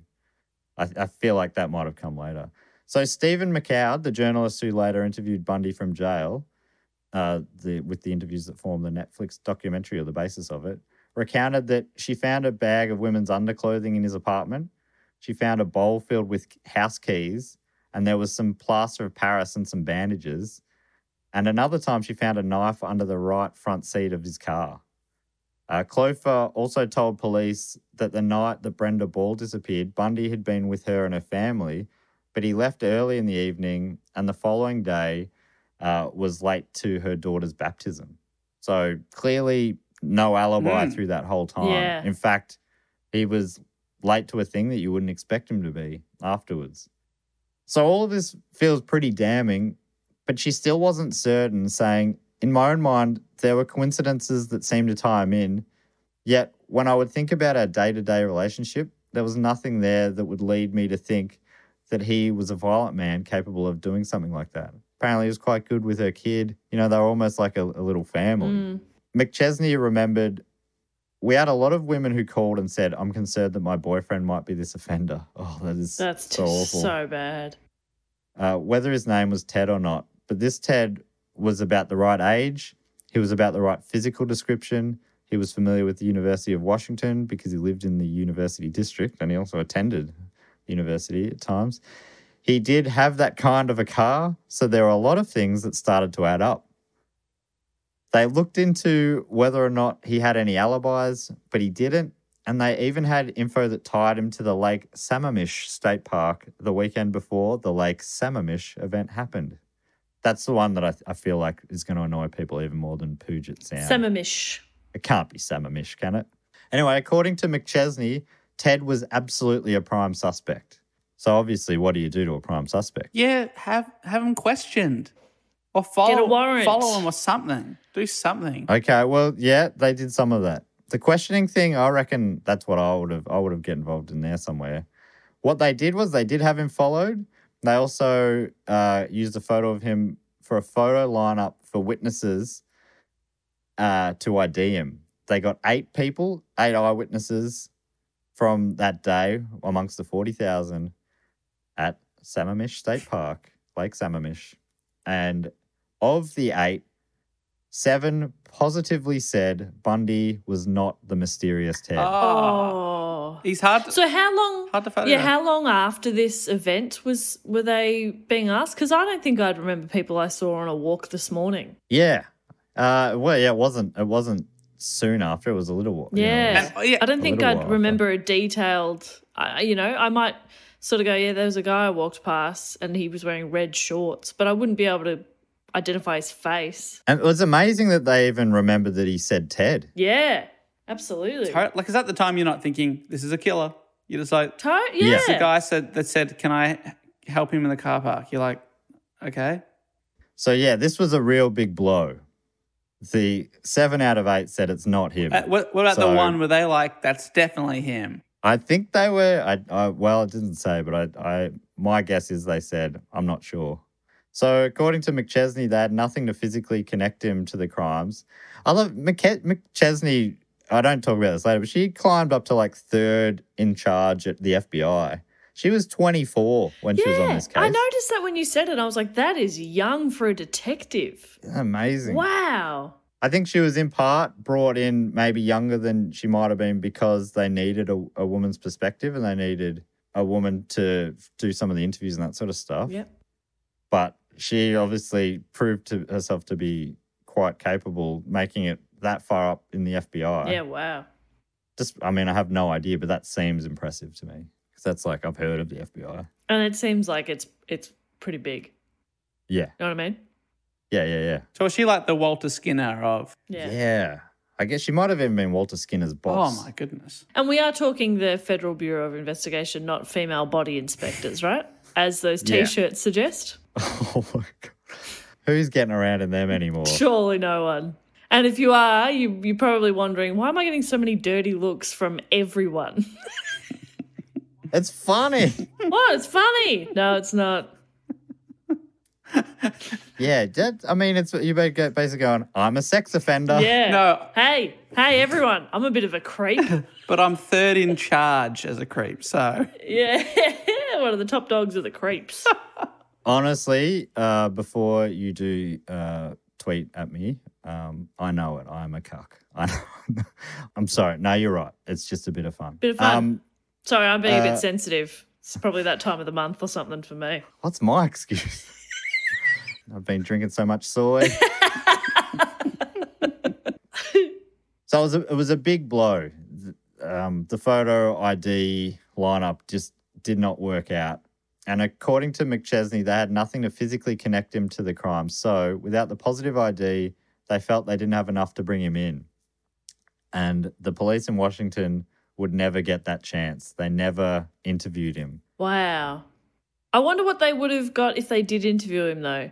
Yeah. Like if they didn't have much evidence. Yeah, that's right. I guess your hope would be, and they don't know him at all, would be to maybe get him to confess. Yeah. And that's part of their job, right? But, maybe knowing him now and how slippery and smarmy he is, they probably wouldn't have been able to pin anything on him. Yeah. And they would have been like, oh, he's so attractive and an up-and-comer. I mean, look at him. He's talking. That's hot. Little old me. So with that, the abductions in the Pacific Northwest stopped. Yay. Matt, do you mind if I interrupt you for a moment to ask you a question? Sure. And you too, Jess. Okay. Which of your online searches does the government have a right to know about? Certainly not my search about, is this rash normal? It's really gross. I would really like them to not jump to any conclusions after my very many searches about Ted Bundy this week. If it would be possible, I feel like that's a bit of me time. Yeah. I don't want them to know that about my habit of reading Poirot fiction, if you know what I mean. Sexy fiction. Quite sexy. Sexy Poirot fiction. That's not just his head that's shaped like an egg. But the government, they're not going to know about that because we all use ExpressVPN, which protects you from hackers, governments, ad companies, ISPs from having access to your data. You know, ExpressVPN, it encrypts and reroutes your web traffic to any number of countries, keeping you safer and secure. Simply download the ExpressVPN app, click to connect, and boom, you're protected. And a little bonus, and I've been doing a lot of this lately, with ExpressVPN, you can make it seem like you're browsing the internet from a different country. So you can watch any Netflix library in the world that you want. Pretty cool. That's pretty fun now that international travel's not really possible. You can internationally travel on the interweb. Now protect your online activity today and find out about how you can get 3 months free at expressvpn.com/dogoon. That's expressvpn.com/dogoon for 3 months free with a 1-year package. Finally, expressvpn.com/dogoon to learn more. So, around that time, the abductions in the Pacific Northwest stopped. And around that same time, in September of 1974, Bundy moved to Salt Lake City to start law school at the University of Utah. Coinciding with this move, girls started going missing in Utah. This is from Inside Edition again. Nancy Wilcox was just 16 when she disappeared on October the 2nd from Holiday, a suburb of Salt Lake City. She was reportedly last seen in a Volkswagen Beetle. Melissa Ann Smith was 17, last seen alive leaving a pizza parlor in Midvale, another Salt Lake City suburb. On October 17, Smith, the daughter of Midvale's police chief, had planned to attend a slumber party that night. Her naked body was found by hikers in a mountainous area 9 days after she went missing. Investigators believe she may have remained alive for up to 7 days after she had left the pizza parlor. Oh. So I think this is the first body that has been found. Laura Ann Aim, also 17, disappeared after leaving a cafe in Lehi on October 31st. So it's becoming more frequent. Aim's nude body was found by hikers in American Fort Canyon on Thanksgiving. Both Smith and Aim had been beaten and sexually assaulted. On November 8th, Carol Duronch told police she was at Fashion Place Mall in Murray, less than a mile from where Smith had been last seen alive, when she was approached by a man who claimed to be a cop. Identifying himself as Officer Roseland of the Murray Police Department, the man told Duronch that someone had tried breaking into her car and asked her to come to the station to file a complaint. She's telling this story on the documentary. She was looking in a window in a shop when the supposed cop came up to her and said, someone's broken into your car. Like, oh, this is a bit weird. How does he even know what my car is? But he said he did. And then so she went out with him and she's like, it seemed a bit fishy. So she goes, I can see nothing's been stolen, so don't worry. And he's like, no, have a closer look. And she could tell he wanted her to lean in to have a closer look so that he could knock her out or something or push her into the car or whatever. And she wouldn't do it. And she goes, asked to see some ID. He showed her ID and she goes, oh, all right. You know, I guess he is a cop. And then he said, you need to come down to the station to ID the man. And his car was a Volkswagen Beetle. And she's like, this is weird, but I guess maybe he's an undercover cop. So she got in the car. Oh, my God. And then when she pointed out he wasn't driving to the police station, he pulled over to the shoulder and tried to handcuff her. During the struggle, he put both handcuffs on the same wrist, and Duronch was able to open the car door and escape. She saw a passing car. There was a bit of a fight. He had a gun. She got away, got into a car, and went to the police station to report it. Apparently, she put it together that he was so angry that he just drove to another spot and found another victim instead. Oh, right. So you've seen it on 17-year-old. on the news. Yeah, 17-year-old Deborah Jean Kent vanished after leaving a theatre production at Viewmont High School in Bountiful, about 20 miles away from Murray. The school's drama teacher and a student told police an unknown man asked each of them to identify a car in the parking lot. Another teen said they saw the same man pacing in the back of the auditorium. The drama teacher again spotted the man before the play ended, and police discovered a key outside the auditorium that they later determined could unlock the handcuffs forced on Duronch. Oh, So shit. her handcuffs, which she still had, they found a probable matching key at the next crime scene, sort of connecting the two crimes. I remember I did watch that doco and I've forgotten a lot of it. So a lot of this is refreshing my memory. But I remember watching her talk about it and just thinking, fuck, you got so lucky that she got away. But I forgot that he then went somewhere else and still committed another crime. I liked how she talked. She was just like, she just seemed relatively unshaken by it all, which again is wild, but she just seemed fucking like pretty badass to me. Yeah.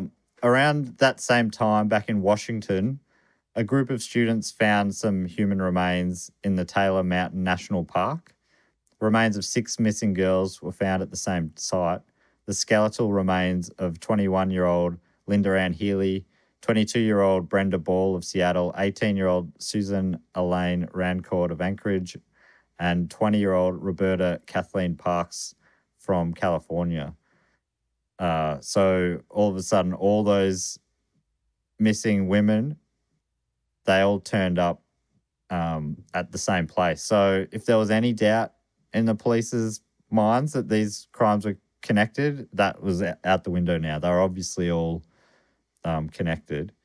Just a few miles away from the place where those 4 were found, police identified 2 other murdered girls or women, 23-year-old Janice Ott and 18-year-old Denise Naslund, who were the 2 women who disappeared from Lake Sammamish State Park. The bodies were, because they were out in the wilderness, animals, that's why it was in quite a short amount of time and only skeletal remains were there. So it was already back before DNA evidence and stuff. So any chance they had was of figuring out what had happened was kind of gone because they, there wasn't much left. According to Inside Edition, in November, Bundy's on-again, off-again girlfriend Clover again called police in King County, Washington, after reading about women disappearing in towns near Salt Lake City, where Bundy now lived. Detectives interviewed her in detail, as Bundy had risen on the list of potential suspects in those Washington cases. Clover also called the Salt Lake County Sheriff's Office in December to repeat her concerns about Bundy. Bundy's name was added to their list of suspects in Salt Lake City, but investigators found no credible evidence at the time linking him to the crimes in Utah. While in Salt Lake City, Bundy was door-knocked by a Mormon, and after expressing an interest, he ended up getting baptized and joining their congregation, attending church meetings and activities. He became like a real popular member of the church, apparently. In 1975 in Colorado, women started disappearing in a similar way to Washington and Utah. Colorado shares a border with Utah. I had to look that up on a map. There's so many states in America, I can't keep I track. don't realise how close they are. Yeah. This is from the Netflix doco. On January the 12th, 1975, Karen Campbell disappeared from the Wildwood Inn. Karen Campbell was a young woman on vacation with her fiancé and his children. She sat with her fiancé, Dr. Raymond Godowski, in front of a fire in the lobby of the Wildwood Inn. They had just finished dinner at a restaurant, the Stew Pot. Miss Campbell wanted a magazine from her room. About 8 o'clock in the evening, she caught the elevator to the second floor, and that was the last time Godowski saw her alive. 36 days later, her nude body was found almost 3 miles away. Though the body was partially destroyed by animals, the coroner was able to establish that Miss Campbell had died about 2 hours after the dinner at the Stew Pot on January the 12th. There are at least 2 other killings in Colorado: Julie Cunningham, a 26-year-old woman from Vail, and Denise Oliverson, a 24-year-old from Grand Junction. I'm just wondering what he's saying to get these people away from a public sort of area like that. Yeah. She's gone to get a magazine. How is he? Oh my God. Yeah, it's insane. I guess we'll never know, but you just think about all those. It's amazing that no one's seeing anything, no one's being super sus about it.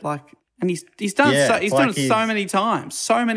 Hidden in plain sight almost. Yeah. Like, people do notice him, but they don't think till later, like, was this guy? Actually, that was a bit odd. Could have been this Yeah, now I think about it. Yeah. Yeah, it's so many times, because obviously each time, it just increases the likelihood of people catching you, but he just keeps getting away with it. Yeah. And you'd think, with all these similar spates of murders occurring in different locations, and with the knowledge that Bundy had been in the vicinity of all of them, the various police forces would be working together. But apparently it just didn't work that way. For whatever reason, information wasn't being efficiently shared across state lines. According to Insider.com, through a modern lens, it's easy to forget the kind of pitfalls that law enforcement officials worked under then. Modern forensic science techniques simply didn't exist. Hair and fibre analysis was standard practice and was not yet considered controversial, as it would be decades later. DNA testing wasn't yet a thing. Just in terms of long-distance communications, this was a time before even something like fax machines were around to quickly transmit information, let alone email. Instead, most of the time, you picked up a rotary telephone or sent a letter by postal mail. So, it did take days to just get a message across and then one back again. Have a conversation take weeks. Finally, the FBI's VCAP program, which links state and federal law enforcement resources to apprehend exactly this type of behaviour across states, didn't come into being until 1985. I wouldn't be surprised if this helped bring on such things. Yeah, wow. Not till 85. Yeah, fascinating. That's so recent. Yeah. Yeah, probably some people who aren't even that old were alive then. People who tell themselves they're not that old. People go, I'm young, I'm hip. Like, people who, for example, hang out a lot with 30-year-olds would be like, I'm young, but you're not. You just hang out with people so much younger than you. Trying to bring down the average of the group. Yeah, right. Yeah. I mean, that's not me, because I'm as old as time, but some of our listeners, you've certainly hurt their feelings there. So what brought Bundy unstuck? And you hear about a bit with these cases, it was a bit of luck, really. On August the 16th, 1975 at 2 a.m., Bundy was observed by a highway patrolman named Bob Hayward driving his VW slowly and suspiciously with its headlights off. Bundy tried to speed away, but Hayward chased him down and made him pull over. And because he failed to stop, Hayward was able to charge Bundy. And when he searched his car, he found a ski mask, which Bundy said he used for skiing. Apparently, he was a big skier, Bundy. Okay. He would steal skis and forge ski passes. So he found a ski mask, and he said the rest is just normal stuff you find around the house. The rest was pantyhose, rope, an ice pick, a crowbar, handcuffs, trash bags, and the front passenger seat had been removed, which police later determined made kidnappings easier to facilitate. According to Insider, this led to the police being able to get a warrant to search his apartment, where they found more evidence. Karen Campbell had been abducted from the Wildwood Inn in Colorado, and Bundy coincidentally had a Colorado ski resort guide with the Wildwood Inn marked on it. Okay. The town of Bountiful housed Viewmont High School, from which Debbie Kennett disappeared after attending a school play. Bundy had the play's program in his possession. What the fuck? These are like, and I won't go into it, but he kept some body parts as trophies at times. So these do seem like, on my amateur reading of it, these are like trophies to him. Yeah, perhaps. absolutely. Souvenirs and But is he just like, I just like student theatre. I just got to support the play. I love the arts. Yeah, I love the I'm a arts. patron, What so- can you- Sue me. Sue me. Yeah. Oh, if that's a crime, lock me Lock up, me up. officer. Being a connoisseur, guilty as charged. As they're cuffing him. Yeah, he's like, oh no, I didn't mean that really. No, I didn't mean that. I meant in terms of loving the arts. I was being sarcastic. I'm so Oh sorry. my God. Should I call a lawyer? But according to Insider, these things they found, while definitely suspicious, police still couldn't prove anything at this point. What? He's got Still an seen as ice pick in the circumstantial. car. He's got an ice pick in the But car. he's a skier. I mean, yes, I've also taken the passenger seat out of my car, but that's just for convenience. It's a two-door car. You can't get into the back seat. Sometimes transport small boulders around. I'm amazed that he's stuck it out with the Volkswagen Beetle. Like, if you want to be a long-term serial killer, surely you're varying up the car a bit. Totally. Right? Especially when it keeps coming out that it's somebody who drives the exact car that you Yeah, have. like that's in a lot of papers now. Sure, I know he's moving around, but each time you move, wouldn't you just be like, all right, I'll get a Corolla this time or something? Yeah, go for a Isn't it- Corolla. Amazing that it's almost like to him and it basically seems in reality, it felt like moving states back then was like moving to a different reality. He's like, It I'm was just I'm like they safe had now. no real connection. Yeah, start again. So the best part of a year had passed since Carol DeRonch escaped from Bundy, and she'd been living with it in the back of her mind. She's going, what the hell's going on? Why haven't they found him yet? It's been 9-10 months and nothing, no word. She said her dad slept with his shotgun under his bed. They were obviously spooked by it. Yeah. And worried that maybe he was going to come back or who knows. Then she got a call from the police saying that they had a suspect and asked her to come in to identify him. When he came in for the lineup, the police noticed he'd changed his appearance entirely from when he was arrested a He's couple of wearing days Groucho earlier. glasses. Basically, he'd cut his hair, he switched the part from one side to the other. And it doesn't sound like a lot, but really he just had this ability to change how he looked. Every photo you see of him, he looks like a slightly different guy. DeRonch remembers going in for the lineup saying, they brought me to the police station and sat me down, and they had them walk out and turn around and talk. And I recognized him immediately. The minute he walked in, when I saw him walk, I knew it was him. Busted fuckhead. I added that last Should have gone bit. to drama school and learned to change his gait as well. And his accent. Hello! Well, that could be him. That couldn't be him, surely. Bundy's new friends, the Mormon Church, were stringent defenders of him. They couldn't see how the Bundy they knew could have done the things he was being accused of, even hassling Carol DeRonch about it. And she recalled them doing, one lady doing it. I remember running into a woman in my subdivision, and she had said, Carol, are you sure you have the right guy? She was questioning me just because he was a college student and charming, good-looking, smart, and it was frustrating. Imagine that. Yeah. Like, I am sure. Yeah, I am. You weren't there. That's You don't. fucked. It just feels like, I just can't get my head around that. How you think that is an appropriate thing to do. Yeah. So this was a constant thing throughout. People just didn't believe Bundy could have committed the crimes because he wasn't what they thought a murderer would look like or how a murderer would behave. Well, yeah, that's how he's gotten away with it for so long. And that's how he's lured people to come and help him because he looks like a normal, nice young guy. According to a report in the New York Times from the 70s, from the beginning, there was a basic contradiction in the strange case of Ted Bundy. The moment he stepped into the courtroom in Utah to answer a charge of kidnapping, those who saw him for the first time agreed with those who had known him for all of his 28 years. There must have been some terrible mistake. He was a young man who represented the best in America, not the worst. He was this terrific-looking man with light brown hair and blue eyes, looking rather Kennedy-esque, dressed in a beige turtleneck and a dark blue blazer. He's wearing A beige. smile. He's wearing beige. He's wearing beige. The best in Serial colour. killer. The best in colour we have. Maybe this is why no one ever noticed him, because he was just he was wearing beige, he was Beige. driving tan or blue. Doesn't this just sound like absolute nonsense to you? Well, he was the best in America. He had light brown hair and blue eyes. What the fuck are you They talking have that about? strange American exceptionalism where they're just like, we're the best. Yeah. Light brown hair, could it be any more boring than that? He's the best of America. He had light brown hair, blue eyes. Okay. You know, one of the 3 or 4 types of eye color you can have. Who gives a shit?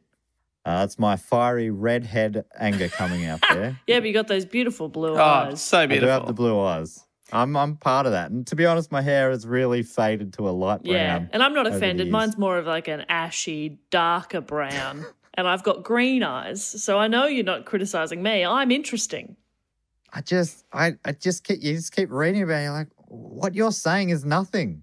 It's not anything. I mean, looking Kennedy-esque and having the confidence to wear a turtleneck with a blazer. Yeah. I mean, He rocked up to court at another point with a big bow tie. It's just anyway. And they talk about it. He had a smile turning the corners of his lean, all-American face, walking almost jauntily before the judge, but free of any extravagant motion that could lead one to think a swaggering, even dangerous personality existed beneath that casual, cool exterior. So the media just had a massive boner for him for some reason. they're talking about it like he's the front man of like a really cool band. Yeah. Yeah, and then you see video of these court, like, because some of the times he was in court was fully filmed and televised, and you're like, I don't know, it just seems like a normal. I guess that's the point, right? He just seems like but he just doesn't seem. I don't get why they keep talking about him like he's fully exceptional and all this sort of stuff. But whatever, different time. Luckily, the evidence presented in this case proved otherwise, though. So, I mean, the way that article's like, who could possibly think it? Well, luckily, the judge did. The judge was not attracted to him. Yeah. The judge was like, you're wearing beige. You're clearly a murderer. And having Doroncha's eyewitness testimony was also very helpful. And Yeah. they really grilled her, the defense team, and she tried to trip her up and all those classic things. And apparently she did really well. And Bundy was found guilty of kidnapping and assault of Doronch and was sentenced to a minimum of 1 year. This is kind of a strange sentence, but apparently it was one that was done back there in Utah. Minimum of 1 year, maximum of 15 years in Utah State Prison. It's really given them options, I guess, to see how they go inside. Around this time, the different states started working together a bit more closely, with representatives from Washington, Utah, and Colorado all meeting in Aspen to compare notes. Then in October, Bundy was charged with the murder of Karen Campbell in Colorado. As well as the ski resort pamphlet the police found, the Colorado police also found evidence that could place him within a few miles of Karen Campbell the night she disappeared, as well as a witness who came forward saying that they'd seen him in the elevator on the very day that she went missing. He Wow. didn't fight extradition. He had the option to, but he didn't fight extradition to be sent to Colorado from Utah. And so he was sent to Aspen in January 1977 to stand trial for first-degree murder and there he would be facing the death penalty. Wow. Despite his limited time in law school and his relatively poor marks, Bundy rated himself as a lawyer.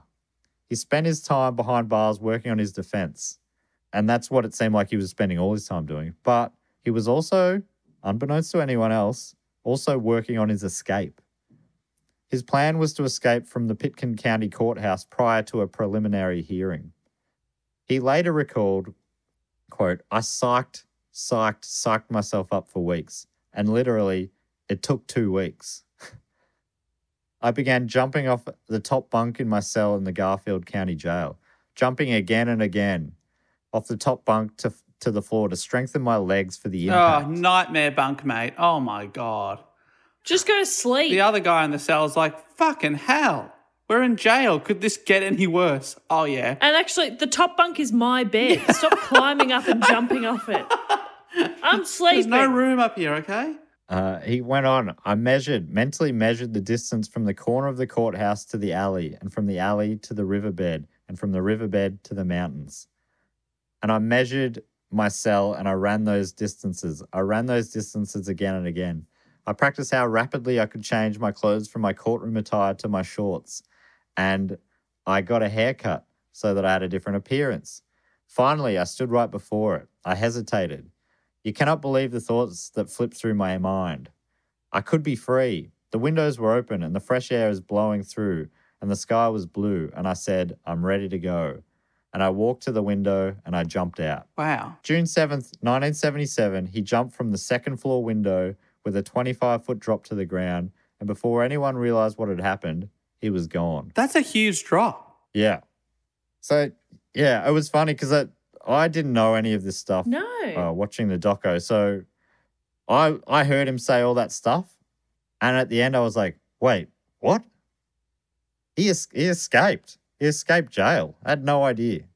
Apparently, this is all famous parts of the story, but I assume if I don't know, probably a bunch of our listeners don't know either. And I'm like, what the fuck?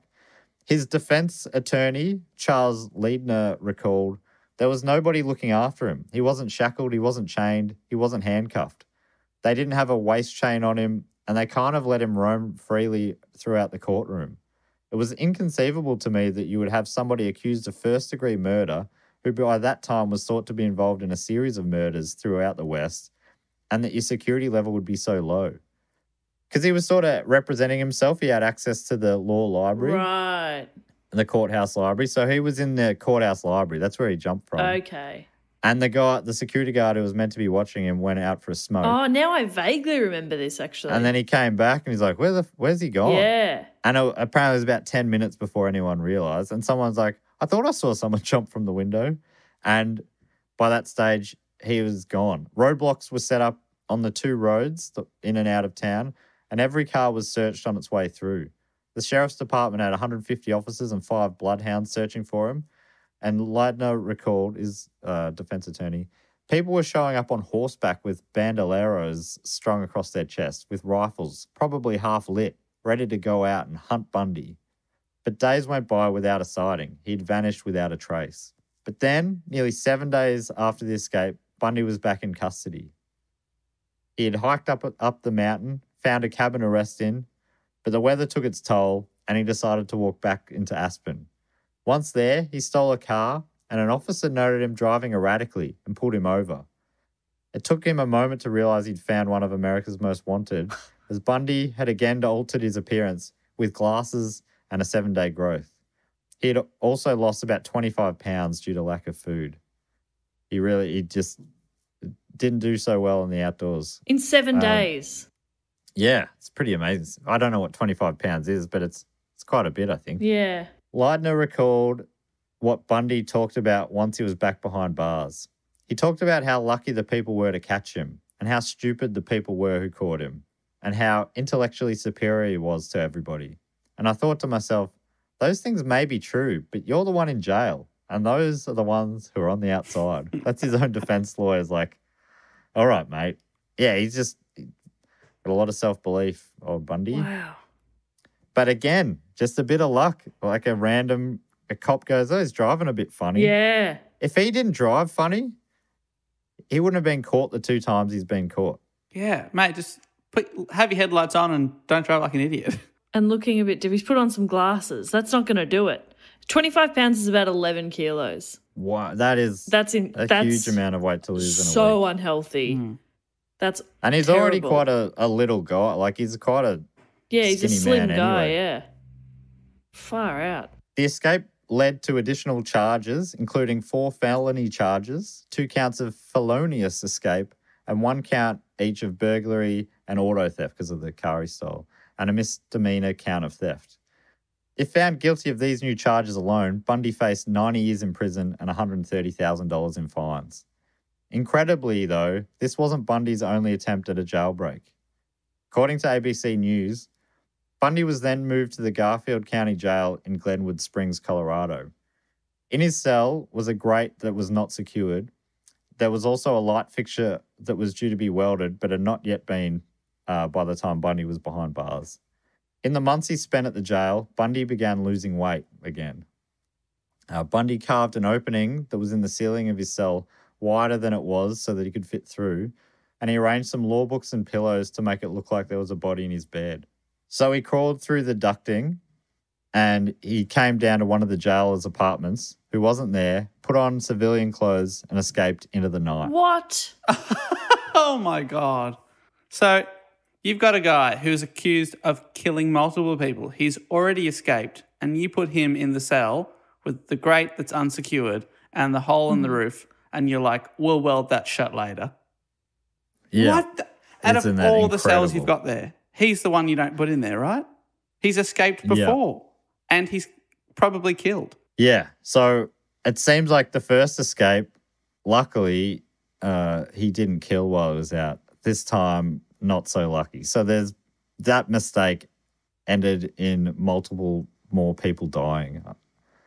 The following morning, a jailer noticed he hadn't eaten his meal. So then he checked his bed and he found the books and pillows. But by then he was long gone. It was the next day. And sadly, he was out killing again almost instantly. What the fuck? And each time it seems to ramp up. It's quicker. He kills more people in less amounts of time. So for a second time, Bundy had managed to escape from police custody in Colorado. After leaving the jail, he boarded a flight to Chicago, then took a train to Ann Arbor in Michigan, then drove south to Atlanta and got on a bus to Tallahassee in Florida. So he did all that to just, I guess, get people off the scent. Wild that he, like one of the most wanted men in America, could catch so many different modes of transport. But I guess, again, it's just that face. Yeah. He's also lost weight, so he's probably changed his appearance again. He's probably parted his hair in a different way once again. Changes your face big time, let me tell you. He was then added to the list of the FBI's 10 most wanted fugitives. It was in Florida where Bundy killed his final known victims. Margaret Bowman, 21, Lisa Levy, 20, and Kimberly Leach, 12. Oh, fucking hell. And they were they all in a very short period of time? So Bowman and Levy were members of the Chi Omega sorority house at a university there in Florida, in Tallahassee. And those attacks happened within 15 minutes of each other, as well as 2 more brutal attacks in the same building. So 4 attacks in a space of 15 minutes. Fuck. But then he left and broke into another apartment of another student on like soon after, Cheryl Thomas, her apartment, and left her with lasting injuries as well. So 5 attacks in the same night, 3 survivors, but all had lasting injuries. That's horrendous. Yes. And there's so many bedrooms next to each other. It's just so fucking brazen. So it just, like, I don't know, it's just all ramped up and up. He was living just around the corner, so you assume he sort of sussed it all out again. Yeah. Finally, on Feb 15th, 1978, Bundy was arrested again. So he was out on the run for about a month and a half. And how did they find him? Well, would you believe? No, he got back in the car. This is according to the ABC. Yeah. At 1:30 a.m., an officer noticed a car loitering suspiciously. The officer ran the plates and discovered the orange Volkswagen was stolen. After a scuffle, Bundy was arrested but refused to identify himself. Once in custody, Bundy told officials he was an FSU student named Kenneth and gave them a stolen driver's license. So the third time, 3 times he was arrested, all because of driving erratically. And it sounds like, I saw it somewhere else he was driving a different car. So there's a couple of times where it's a bit inconsistent there. But if that's the case, did he steal his trademark Another car? Volkswagen, yeah. Yeah, it's orange this time though. It's a bit more interesting. Yeah, wild. So he's out saying he's this guy Kenneth, and that made some local news. And word got to the real Kenneth Meisner of Tallahassee, and he got in touch to say, "Nah, that's not me. You got a different guy." But they had no idea who. Fuck. They had one of the 10 most wanted men in America, and they had no idea. He had this weird sort of wide mustache, and he looked like the photos from when he was arrested this time. He looks different, completely different. And he refused to talk for a few days. His lawyer was trying to get him out on bail. And the prosecution's like, or the state or whatever is like, he's not even admitting to who he is. How do we get him out on bail? You talk about a flight risk. We don't even know who he is. And it was wild that anyway, I guess he was doing his job, but you're like, I don't think they can let him out. It took 2 days before he cracked. He was feeling very lonely. He wanted to talk to someone who wasn't a lawyer or a police officer. And he made a deal. He let him know who he was in exchange for a phone call with his girlfriend, Clover. According to All That's Interesting, when he called Clover, he was in tears. And according to her memoir that was written much later, he was desperate to take responsibility for his actions. That's what he told her. Now in custody, it had to be decided which state would get to try him first. It was decided he would be tried first in Florida, in part, and I think this is good logic, because they had a more secure jail. Okay. And it feels like that had to be front of mind. None of the available cells needed like bars replaced or something. Like, yeah, you know, they didn't have big they thought gaping about holes. That. They had one, but yeah, they realised that It had no free door. range jail wasn't probably going to do it. So can I ask, was there like a penny drop moment when he was like, "It's I, Ted Bundy," and they were like, "Oh my fucking God," or were they like, "Who's that?" Well, I think some would say, "Oh, we were suspecting it," Yeah. but I'm not really sure. He stood trial for the Florida murders, the most recent ones, the ones from the sorority. Yeah. In June 1979. It was the first trial to be broadcast on national television and received massive media coverage. So this is more of the people going, this guy, it couldn't be this guy. Look at the way he talks. He's joking around with the judge. He's killed people in multiple states, for God's sake. Yeah, but he did have blue eyes. Despite the advice of his lawyers, Bundy basically represented himself.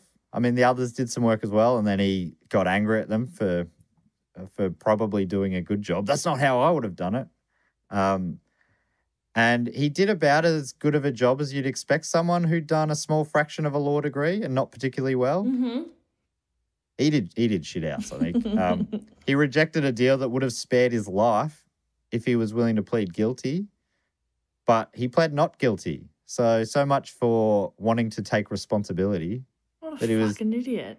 Tearfully telling Clover just before, Yeah. I want to take responsibility. Are you guilty? Nah, not guilty. He cross-examined witnesses, getting them to describe the crime scenes in graphic detail. And the other lawyer's like, no, that is something you should not do. Why are you bringing up that stuff? But it was almost like he was reveling in it, hearing about it. He made other tactical blunders along the way. A Chi Omega sorority member named Nita Neary was able to describe a man she saw leaving the crime scene. According to All That's Interesting, she was able to give a good, strong description, said lead prosecutor Larry Simpson.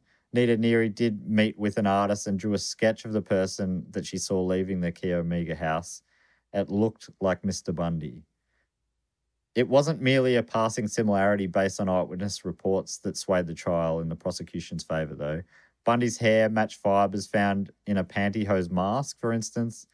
And there was also an infamous bite mark left on Lisa Levy, and that was strong evidence against the killer. The prosecution was able to get an expert to match Bundy's teeth to the bite mark.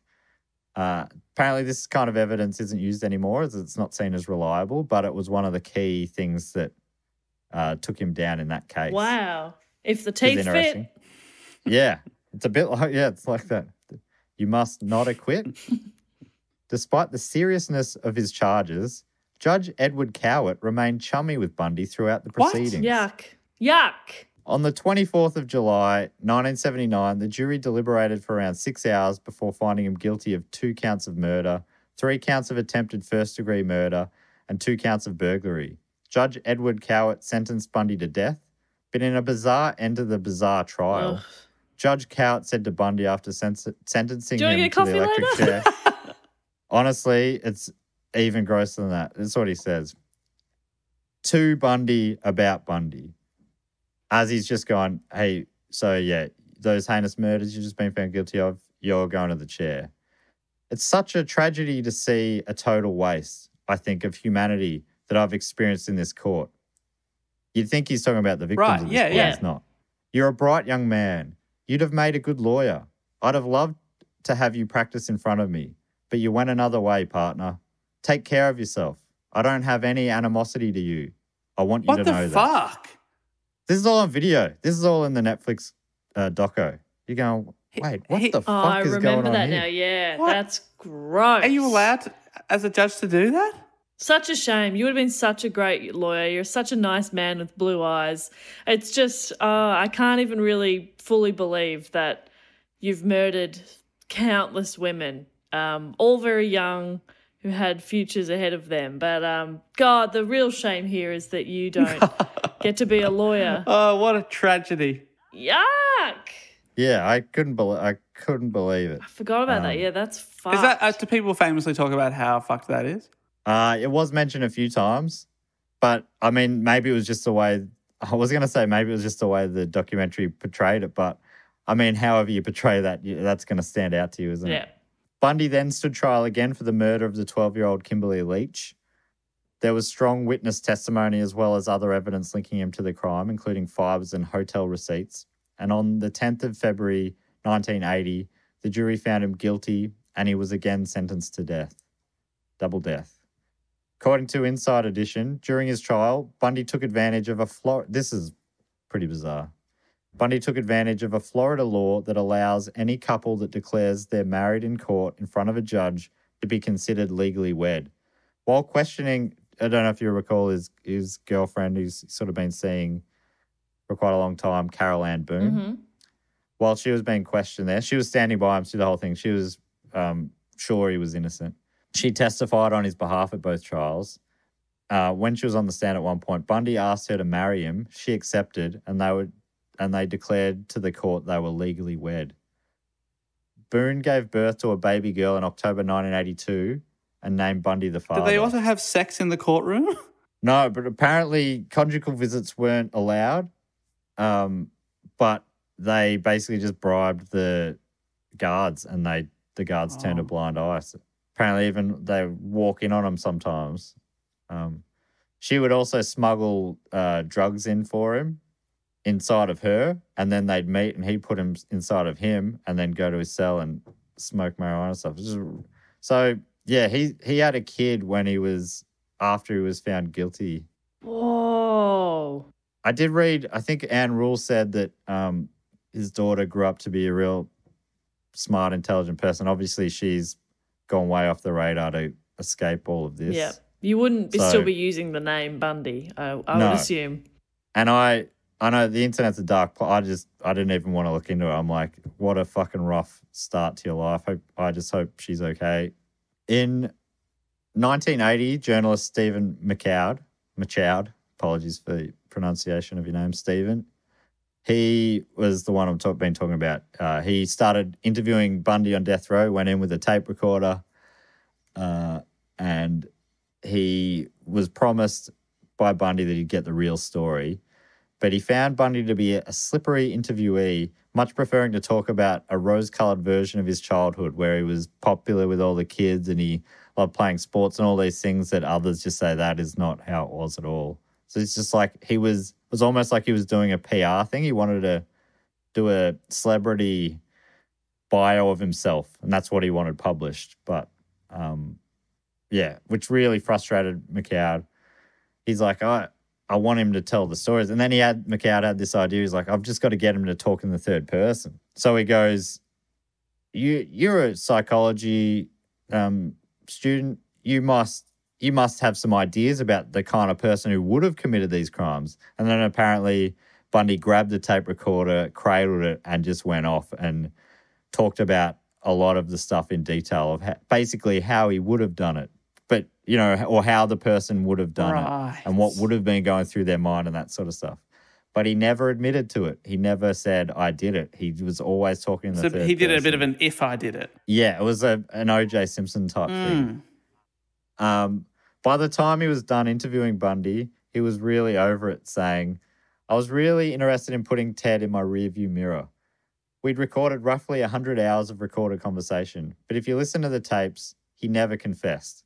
The last time I talked to Ted, we said we were going to publish the book. He said, I don't care what you say, as long as it sells. I was heartily sick of what I was hearing. I was sick of Ted. I walked out of that prison with an enormous sense of relief. Him and his partner, his mentor, both said it kind of ruined their lives in a lot of ways. They just feel the Bundy shadow hanging over them, and it's just sort of sounds like it's kind of sort of tainted their brains a bit. Right, like their most famous achievement is this horrific thing, talking to him about it. Oh, well, I read it more like just spending that much time with him, hearing him talk and what he believed. It's just like, it actually just like makes you think about everything differently. And Bundy said to him at one point, he's like, you'd make a great serial killer. And he's like, I don't want to hear that, mate. Yeah. I'm just trying to be a journalist, trying to get the story. This is again from Inside Edition. After his appeals were exhausted, Bundy told Robert Keppel, who I haven't mentioned, but he was also one of the big investigators. He's quite a famous investigator from this case. So Bundy told Keppel that he killed the 8 women who went missing in Washington and Oregon. It started to look like he was going to get the chair without ever admitting to it, but it was almost like a tactic. He thought he might be able to delay them further. He said he started admitting to some of them. He said, I can give you more information if you need more time. This is like a day before or 2 days before he was due to get the electric chair. So he admitted he killed the 8 women who went missing in Washington and Oregon. He confessed to 3 more murders in Washington and 2 in Oregon, but declined to provide their names. So they're still unknown. He also told Keppel he returned to the scene of Hawkins' disappearance as the investigation was underway in Washington. There he located earrings and a shoe belonging to Hawkins and left without being seen. Keppel wrote, it was a feat so brazen that it astonishes police even today. In total, Bundy confessed to 30 murders in 7 states between 1974 and 1978. He spoke vaguely of the remains he buried in a bid for more time before his execution, but ultimately, all the families of his victims refused to sign off on such a plan. We're not going to have the system manipulated, Florida Governor Bob Martinez said. For him to be negotiating for his life over the bodies of victims is despicable. The bodies of Wilcox, Kent, Cunningham, Culver, Curtis, and Oliverson were never recovered. Authorities believe he was responsible for at least 6 more homicides than he had confessed to, and say the number could be significantly higher, noting that advances in technology may tie him to additional cases. Keppel and Rule both believe Bundy may have begun killing when he was a teen. Bundy was put to death for the murder of Kimberly Diane Leach on January the 24th, 1989. So you two never overlapped with this fuckhead on this earth, which is kind of nice. He was electrocuted at 7:06 p.m. and pronounced dead at 7:16 p.m. That day, hundreds gathered across from the prison to applaud his death. People sang, danced, and cheered as his body was transported from the prison. Wow. It was actually like seeing footage of it. It was really gross. It was like they were at a festival or something. It was It was really strange. Yeah, it feels really gross. Yeah. Onlookers wore shirts that read "Burn, Bundy, burn," Oh. and others held up miniature nooses. At one point, fireworks were fired into the air. Oh my God. So it had a real sick festival atmosphere about it. This I wasn't going to put this detail in because it I kind of hate it, but he requested that his ashes be scattered in a specific mountain, and that they did that, even though that is where a lot of the bodies were found. I'm like, why? Oh, God. Why did they allow him to get his final wish and people who, like the victims' families, have to sort of have that in their mind? It sucks. Should have flushed him down the toilet. I don't get it. Yeah. Ugh. Anyway, that was the story of Ted Bundy. So I can understand what you were saying before about the journalist felt like being in it for that many hours and weeks and months and years really takes its toll, because whenever we do a report like this, we're only looking to it for about a week and we're reading obviously secondary sources and stuff like that. But it still weighs on your mind a lot, doesn't it, Matt? Yeah, it does. It really does. And yeah, I mean, I think individually we do them very rarely. This is maybe the second or third one I've done about this here. I did one about Jack the Ripper. Mm-hmm. And maybe that's the only, and some other mysteries like the Black Dahlia mystery. But yeah, I don't know. I think this one maybe made me feel weirder than all the others. Just no good. But it was also very fascinating, of course, and I know why people are interested in this sort of stuff. Yeah. The Netflix documentary got real mixed reviews, but I found it quite fascinating, mainly because I didn't know the story at all, I guess. Yeah. And that was the first I was hearing of the story. So I watched that before I started reading. And Zac Efron played him in a film last year as well. And there's been heaps of movies made about him. So a good half dozen or more actors have played him. So imagine they really would have had to have gotten into his mind. Yeah. I watched the Zac Efron one and I can't remember it. So I don't know if that means it's good. Ah, interesting. Or bad. Clover, his long-term girlfriend, who was one of the ones who really helped him get caught. That was Lily Collins, wasn't it? Who played her. I think so. Anyway, yep. Yeah, so that was that film in particular was based on her, from her point of view, apparently, but I haven't seen it. Yep. Yeah. So anyway, block. That's what we got. One left to go. So there's only one topic that had more votes than Ted Bundy. Can you believe we'll it? Find out what that was next week. And I can't quite remember what it was. Me but either. I do remember that Dave is doing it next week. I am reporting on it, so it's okay. I know what it is. So maybe my question next week can be a bit more open, because you guys probably, honestly, I think I brought, when it came up, you guys said you actually hadn't heard of the topic. So. Oh, okay, cool. I wonder if it's American again. Get a clean sweep. It might be, and maybe North Carolina will get that fifth and final mention. We'll find a way. We'll find a way to get it in there. So yeah, thanks to everyone who suggested, everyone who voted, and all that sort of stuff. I know people. I do recall last time I did a topic like this, a few people messaged me asking if I was okay. I'm fine. Please do. I do appreciate those thoughts, but this is it's all part of it. They can't always be stories about my favourite Sydney punk band. No, that's right. Even last week we did like a comedy hero, Robin Williams, and of course that ended in tragedy as well. So it's hard. But we do all sorts of stories, and I think that's part of what makes this podcast interesting. Is the topic could be anything, and I've felt every possible emotion recording this podcast. Isn't that what life's all about? Yeah. It's about feeling stuff. It's about feelings, and feelings said feelings. It's good. Okay, well, that brings us to everyone's favourite part of the show, the fact, quote, or question section. And in this section, you can get involved if you go to patreon.com/dogoonpod and you sign up to the Sydney Scheinberg Deluxe Memorial Rest in Peace Edition level. And once on there, you'll get instructions to give us a fact, a quote, or a question. And this week, we have 4 more fantastic fact, quote, or questions. Matt, I'm going to have to pull you up on something there. Does this section have a theme song? Is that true? I've heard that. I think this might have a bit of a theme song. I think it goes a little something.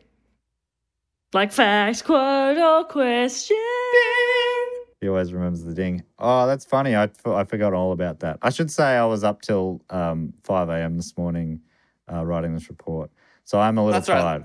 Similar to... Do you know how you could avoid that? Go to bed. Have you thought about that, Matt? Be honest. Go to bed. I could just get, I could probably, write a shorter report. It's interesting. This report was it was longer than the OJ Simpson one, but I think in this episode might go around the same amount of time. But I both wrote those reports. I mean, I could have just left out some details. Yeah, just leave shit out. But the tricky thing is, it feels like if anything, I should have put way more details in, but then this would become a hardcore history podcast that goes for 18 hours or whatever. Exactly, yeah.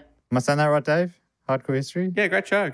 Dan Carlin, what a guy. Great. Okay, so sorry that I forgot that the jingle goes there. But the first fact, quote, or question out this week is from, and I should say this about all of them, but from great friend of the show, Nathan Damon, whose title he's given himself is Sir Nathalot of Do Go On Land. Ooh. Hello. Fancy. His fact is, okay, let's see when this is dated because 16, this is before AFL finals. His fact is West Coast Eagles are the best club in the AFL. I know Matt doesn't read these before he reads them, so he had to say it. Well played there, Nathan, but just as I checked the date, it was before finals in which the Eagles were eliminated in week 1. The Saints survived all the way to week 2. So, pretty good. Of 4 weeks, we made the final 6. That's something. It's not bad. I think around the time that he wrote that message, the Eagles had just beaten us. But who had the last laugh? Neither of us. Thank you so much, Nathan, for that. Very good fact. He makes me like the Eagles more. But they're one of those teams that have been around for not that long and have won 4 premierships. Unfair. Okay. Saints have been around since 1873, have won 1 premiership. The Eagles have only existed since 1987, I think, or 86 or 85 or something, and they've won 4.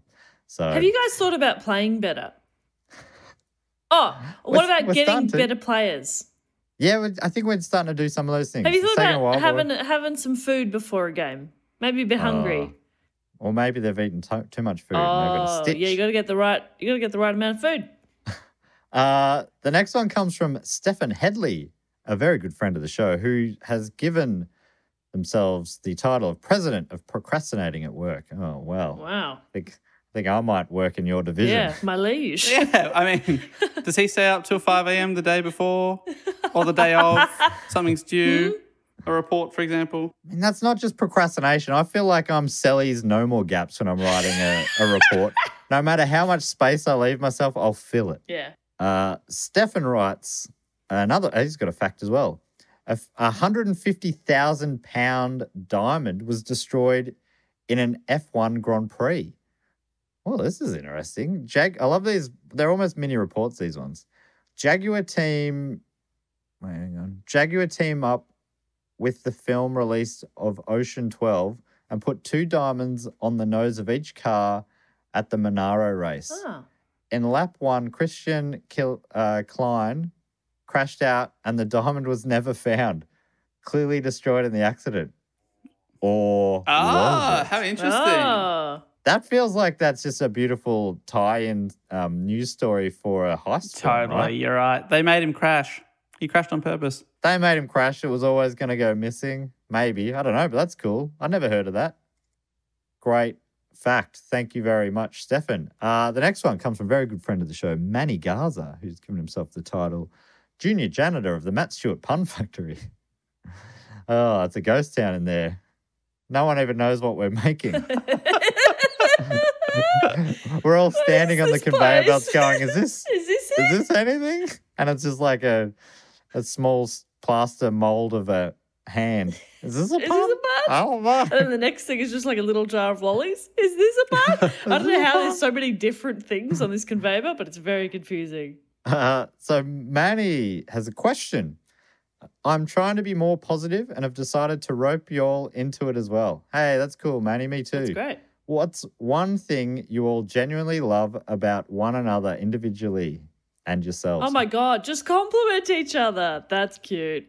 It's a beautiful question. I'm sure we've done this before. I think Jess, I mean, you got so many great qualities. So many. Almost too many to list. Dave. No, Jess, I think. Moving on. No, Jess, I love how you've got the clearest mind. You can see things. You've got such great perspective for such a young person. You see the world and you know what you want and that sort of stuff. And I think it's real cool. And yeah, obviously you're just great fun to hang out with, and you're very fun and funny, very great, very fun stand-up comic when you do that, which no one does anymore. Not in our world. Okay. Dave, is this awkward to listen to? I It wonder. feels weird. Yeah, Dave, that hair hat has gone from strength to It's gotten strength. too big. You started It's at too the bottom, now but you're thank here. you. No, your hair's sick. Love your hair. I love how you are just your temperament is so even. You just you're pretty unflappable, and I feel like you're never a sarcastic asshole. I can't help but do it. It's like one of my worst habits. And you never do it. You're always just cool guy. You're just a cool guy always. Thank you. I think it's very cool. I honestly, when I'm a bit of a smart ass or something, I think be more like Dave. And when I'm stressing over a decision or something, I'm like, what would Jess do? I think about you guy. You've got superpowers that I wish I had. I mean, they're pretty low-key superpowers, admittedly. It's not flying or laser beams, but still. Still pretty good. All right. Thank you you. got to say Hey. something you like about yourself. Yeah. Oh fuck! I was gonna request if you two could not do me, or at least do joke ones, because that's been too much. I know, it feels wrong.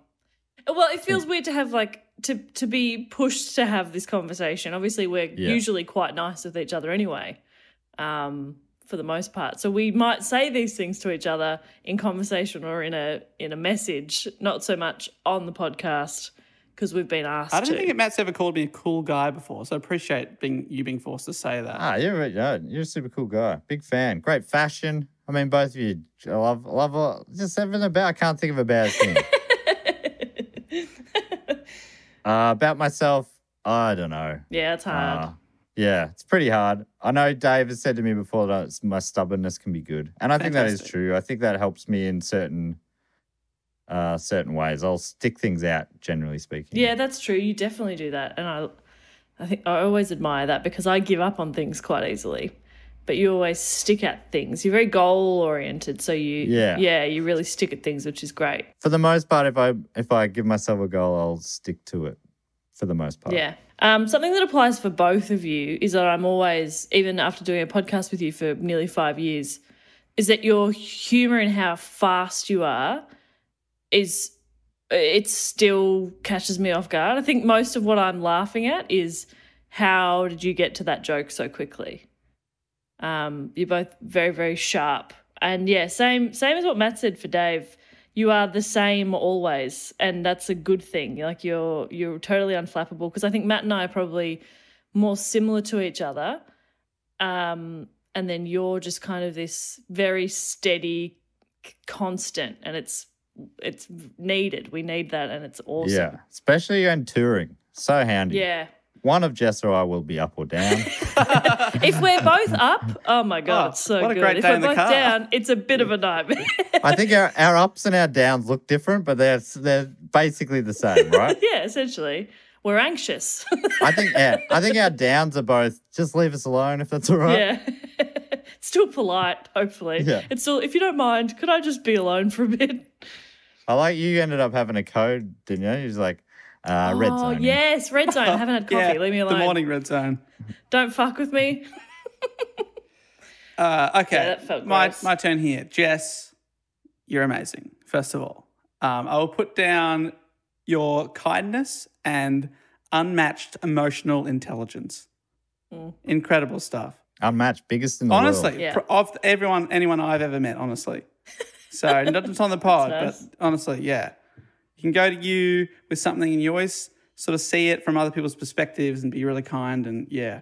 And And even with just like generic problems, like with people, I feel like you could do an advice show because often you'll predict how people are feeling. If you could, but maybe they're thinking this, and I'll be like, oh yeah, okay, maybe that's right. So that's for that. And Matt, your unbridled enthusiasm for things that you get headlong into, it's just like, it's amazing. Like for music or TV shows and just stuff.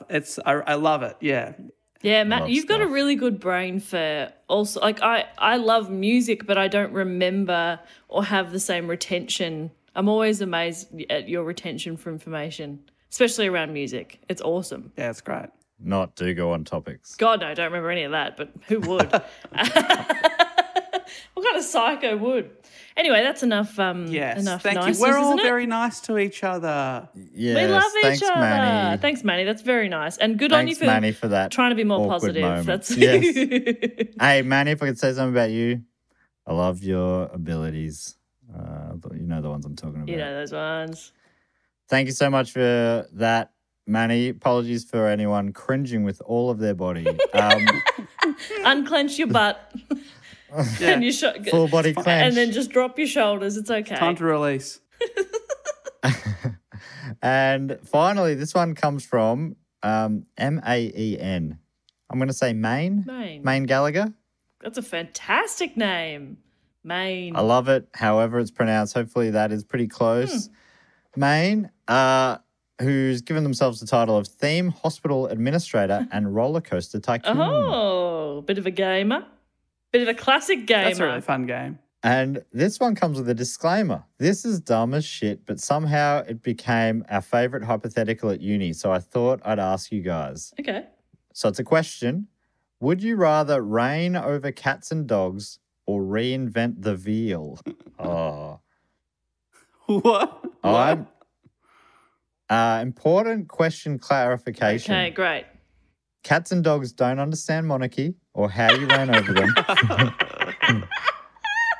Okay. But your feline canine authority is recognised by the UN.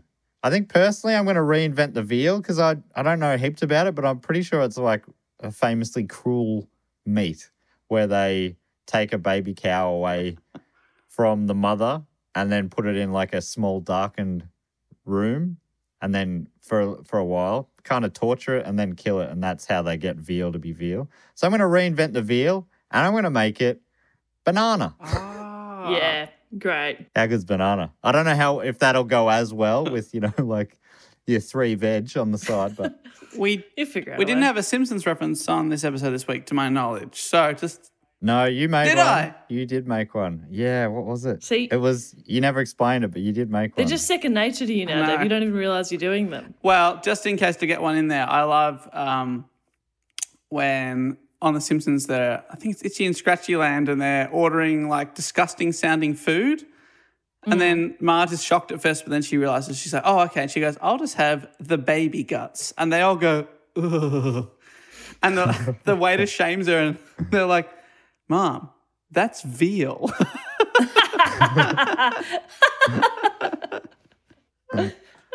So there's one for you. I would honestly, now Matt's talked about the torture of an animal. I mean, yeah, I've really put you in a corner. Yes. We've got to be misinterpreting the question, right? Yeah. Reinvent the veal? Is that supposed to be like wheel? Well, I guess the I don't know. pun on veal. I'm going to be the dog and cat king because that would be pretty Yeah. cool. Yeah, same.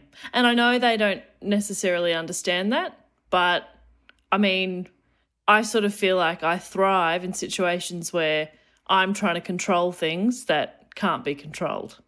Yeah, You know, that's the energy I have every day. Yeah. So it suits me. Sick. Oh, well, that works out well. I mean, I've already reinvented the veal anyway, so Yeah. it wasn't much for you Thanks left for to doing do.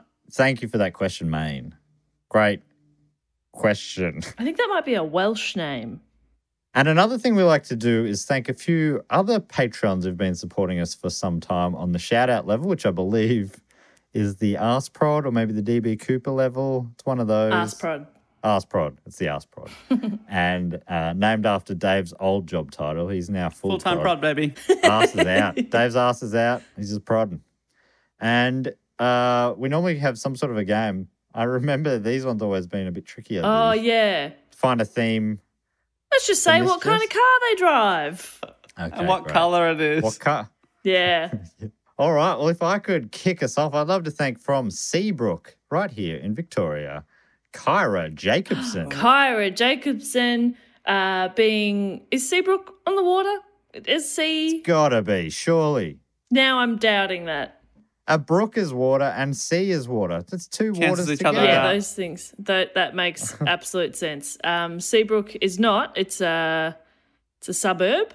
Oh, in the Bay Area. Anyway, regardless, Kyra exclusively gets around in a jet ski, on a jet ski. Seabrook is near the water, yes. Oh, so even when she's not on the water, does the jet ski have wheels as well? Yeah. That's Oh, cool. They On-road, kind of off-road. they fold out On like water, off like water. out of a plane, you know? That's sick. That's real sick. That's so cool. I love it. And what colour is it? Jet ski plane. It is purple. Nice. That's cool. Yeah, it's The regal colour. but it's like a cool kind of, it's like a graffitied purple. It looks sick actually. That's cool. It's a pretty sick paint job on it. Wow. A jet ski that's like graffitied purple. That is badass. That is sick. That is real sick. Good on ya. All right. Cheers, Kyra. I'd also love to thank from Penn Coed in...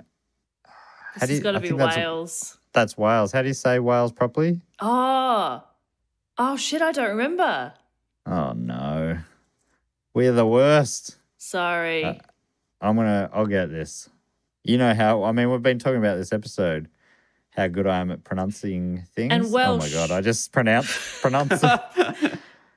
Welsh a is bit of quick typically irony an there. easy language as well. Yes, an easy one. So, And I'm pretty sure I've met this person at one of our shows, and they tried to get me to spell their name, and I could not do it. I'd also love to thank from Penn Coed in Cymru, in Great Britain, Dafford Howell Stone. Oh, Dafford. well pronounced. Dafford, who obviously drives a dragon. Wow. Yeah. Yep. Yep. What colour's the dragon? Big red dragon. Fuck yeah. Is it red on the flag? Is it? Yeah. It's red. Yeah, big red Again, dragon. I've got to ask, does it have wheels for the road? Of course it does. It's got wings for the air and I wheels love for the it. road. This baby can go on all terrain. What about water? How does it get across water? Oh, it flies across it. No, swims Oh, righto. really slowly. Everyone's like, can't you just fly? Not everyone, just Daffy. Please. Can't you just fly? Come on. It's just a puddle. Why do we have to go so slowly across it? And it pants going, no, you swim water, you don't fly. Yep. Thank you, Dafford, for your support. I'd also love to thank, again from Victorian Pakenham, the great suburb of Pakenham, Jess Worcester. Jess Worcester. Dave, what does Jess I've got drive? the feeling that she's going back to the future in her very own DeLorean. Yeah. And it is lime green. The best colour. Thank you. The DeLorean, the inventor of the DeLorean and the invention, his DeLorean, Here we go. was, Here we bloody go. was in the vote for the bloody block. Really? There's some chance it's the number one topic. Oh, that's cool. Yeah. Apparently it was quite a wild dream and it was a horrible flop. Oh. Yeah. It's disappointing. Been brought back. So, Jess Worcester in the DeLorean, in some ways the coolest so far. Although all three have been very cool Very, in their own very ways. cool. May I thank some people as well? Please. I would love to thank from Manchester. NH has to be New Hampshire. I believe so. Yeah. Oh my God. I reckon. Oh, I went out on a limb and I felt my whole body tense. Which just is, then as you guys paused. Directly next door to Vermont, famous for bed tundy. So, Oh, that made me uncomfortable. And also creamies. oh, I reckon you'd be able to get a creamy in New Hampshire. There'd be enough border there to get a easily. creamy. Well, hopefully someone But they put jam on first. hopefully someone in Manchester has had their fair share of creamies. It's Jill Stewart. Oh, cousin Jill. Thank you, Jill. Cousin Jill. She probably have very similar tastes in cars to me. So she's driving a 1978 XC Ford Falcon. Oh, fantastic. In beautiful green. Wow. Is it? Like a moss green, like a deep green? No, like a bluey green. Ooh, okay. A bluey green with a nice sheen. Love that. Yeah. I'm still not entirely sure what. So it's like a dark color? Is it really light? Because like a bluey green could be aqua. It's a lot. Yeah, it's not quite aqua. No, it's not like a matte color like that. It's more of a shimmery. Well, I mean, I'm going to leave some of it up to Jill. I've given her some detail there. She can finish. Just make it shimmery, essentially. Okay. Yeah, great. Well, there you go, Jill. Enjoy that project. I'd also love to thank from Greenbelt, MD. What's MD? Maryland. Thank you, Dave. I'd love to thank Stephanie Calhoun. Rory Calhoun's. That's got to be Calhoun, right? Yeah. I love Calhoun as a name. Fantastic. I reckon it's come up before. Because remember when one of the puppies in the Simpsons spoof of 101 Dalmatians and Burns says one of the dogs reminds him of a young Rory Calhoun. I think Calhoun's such a great surname. It's so I have no good. idea. I think Rory Calhoun might have been an actor or something in the olden days, but Well, great name. Stephanie either way. Calhoun is the Stephanie Calhoun. owner of a special place in our hearts. And Stephanie gets around in a tugboat. Oh, that is cool. I They love look little, tugboats. but they're so How strong. are they that strong? It's amazing. I don't get it. My little tugboat. I love them. Love tugboats. Love Hate tugboats. submarines. Love tugboats. From Bethlehem in PA, Pennsylvania. Yes. You're on fire. I would love to thank Shay Baum. Oh, Shay Baum. One of my favourite Baum. football journalists is Greg Baum. Oh, wow. Do you know what kind of car Greg drives? Or Oh, I mean, he's a real... I mean, he's got one of the deepest voices that's ever been, but he's mainly a writer, and he writes beautifully about sport. He makes it sound more interesting than it probably deserves to. That's cool. Yeah, what car would he have? It wouldn't be too flashy. I picture something like a Datsun 120B. Oh, okay. That's not right, but he's probably no. I think he would have updated since then. He probably drives a Nissan Maxima with a sunroof. What about a spoiler? We're talking a spoiler or? You got a spoiler? No The show. fancy stuff. It's all about. Does he have an 8 fancy CD stuff. It's all changer in the about- trunk? Oh yeah, big time, and a sunroof. Oh, wow. Whoa. So the Matches boot voice. is basically useless because it's already taken up. Yeah, it's a useless boot. There's room for CDs, and that's it. Wow. Is that also the same? So I imagine Shay drives the same car. That's what Shay has, yeah. The American version of the Nissan Maxima that Greg drives. So it's just Yeah, same why- car on the other side of the road. Other side of the road. Even though they have them over there, Shay got it sent over from here. So Shay's got the steering wheel on the wrong side. But I was going to say, because some people we've had a tugboat and a drag and really exciting stuff, but Nissan Maxima, less exciting. But if it's on the steering wheel's on the wrong side, we're back to exciting, I think. It's been interesting. yes, Shay's a unisex name, isn't it? So Shay, great name. Another great Yeah, I like name. Shay. Well, on your Shay, good luck driving. Dave, do you want to thank a I few? would love to thank now from Kent in Washington. That's all these like I've been blindsided 3 times with Yeah. British names that have turned I out was to be almost in certain I was about America. to look over and see that was UK Kent, but it's in Washington. Jessica R. Gruber. Oh, fantastic! Which of course name. reminds me of Hans Gruber in Hans? Die Hard, of course. Yeah. And And what would he drive? Something German oh engineered, yes, I'm absolutely, guessing. like a Porsche, Oh. Ooh. What colour? a yellow 1969 Porsche 911. Summer of Love. Yellow. Yeah, Porsche, they look good in yellow, I reckon. Like that sort of. yeah, for sure. Okay. Driving around Washington. Okay. Yeah, Looks great absolutely choice. fantastic. Great choice, Jessica Gruber. Are we having even better surnames than normal? It feels that way, yes. Absolute cracking ones here. I would also like to thank now from London and not in America, amazingly, in Great Britain. Did you know they had one? It is Marissa Ladent or Ladent. Marissa. Oh. I think I've got the feeling that Marissa is driving around in like a truck that is also a parade float. So on the back there's like a Thanksgiving scene with like a giant turkey on the back, which is all year round. Yeah, which is a nightmare to park. But for that one special week in another country, it makes sense. I was like, yeah, that's great. That seems like a bit of a nightmare, actually. I would be suggesting to Marissa to maybe upgrade. London, a city that's known for its ease of parking. So yeah. Yes. Fantastic. Thank you so much, Marissa. Good luck driving that. And finally, I would like to thank from Western Australia, from Sawyers Valley.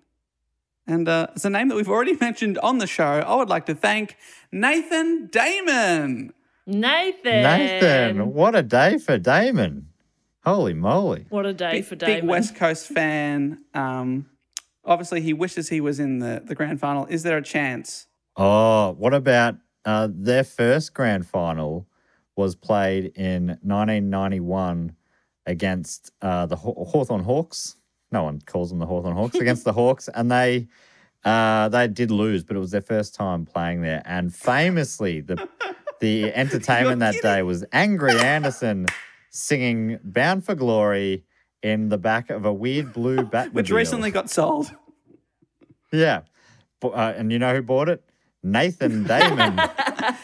You know what's so funny about that? I was going to suggest the Batmobile, but I had no idea that the West Coast played in that final. So that is, that's what I was leading up to. So yeah, wild. Honestly, that's awesome. Well done, Nathan Damon. You and Angry Anderson making history. Wow, that's beautiful. You're both bound for glory, and you're both bad boys for love. Check one, fucking two. That's obviously the band that the bass player Mike checked in Germany when I saw him. Check one, fucking two. And that's how we mic check every single live show. It's between that and the 12th Man's. Did you get the check? Did you get the check? Check one, two. Check one, two. Did you get the check? But of course, if you're being a real professional, you do the Dave Warnocky special of yes, Yeah. Check one, Sounds like a 90s pop sensation. Check one. Check. I like it. Oh, well, that just brings us to the final section of the show. So thanks to everyone that supports us on Patreon. And there's some people that have been doing so for a long time. And if they've been doing it for 3 years, with no drop-off, and at the shout-out level or above, we'd like to thank them again for their ongoing service by welcoming them into an exclusive club. And normally in this club, the Triptych Club, I'm standing there at the door with the clipboard with all the names on the list, ticking them off, and I'm doing that again. Jess is inside. She's in charge of drinks. She's behind the bar, but she's also in charge of hors d'oeuvres. And there's a team there putting these together. And let me tell you, they're always fantastically presented. Dave books the band, and he also hypes people in as they come in. Then Jess hypes Dave. It's a beautiful system. That's right. So we've built this up to be too big now, really. Yeah. But anyway, Jess, what have we got in terms of food and drink? Well, for drinks this week, obviously, we've got some Bundaberg rum. Oh, very cheeky. Poor taste? No, I think that's fine. Have a Bundy. It's my dad's go-to drink. Geez, that couldn't have been good for business for Bundy rum, could it? Yeah. Far enough away. Proximity, I don't know. Corona beers. Yeah, I wonder. I should ask my parents if they remember it all going down. Yeah, that'd be interesting. So yeah, we've got your classic Bundy and Coke, but these days they are branching a little more into something a bit more refreshing. Bundy with a ginger beer. We've got some Bundy-based cocktails also. But the real hero piece of this week is the Bundy. And then drink hors d'oeuvres wise, just some cheese and bickies. Classic. Not nice fancy cheese and crackers. They're a bit shit. Oh, so nothing nice. Great. Good to hear it. Nothing nice this week. Good to hear it. Well, you don't deserve it. Is that what you're saying? Yeah.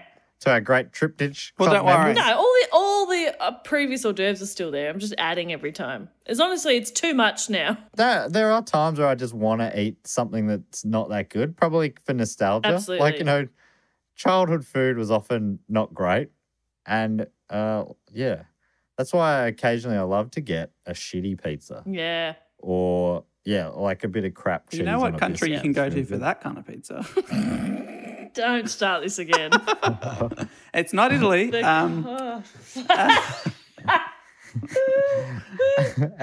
All right, Dave. You know they're sensitive to their. We'll get a lot of pizza defenders again from Great Britain. I mean, they probably do other They foods do, quite baked beans. well. You just don't. You don't know any different. Jack a potato. 'cause you're from there. No, I think I'm sure they do have very good pizza. I mean, Gordon Ramsay's from England, isn't he? Yeah, he's known Is for it? his pizza. Yeah.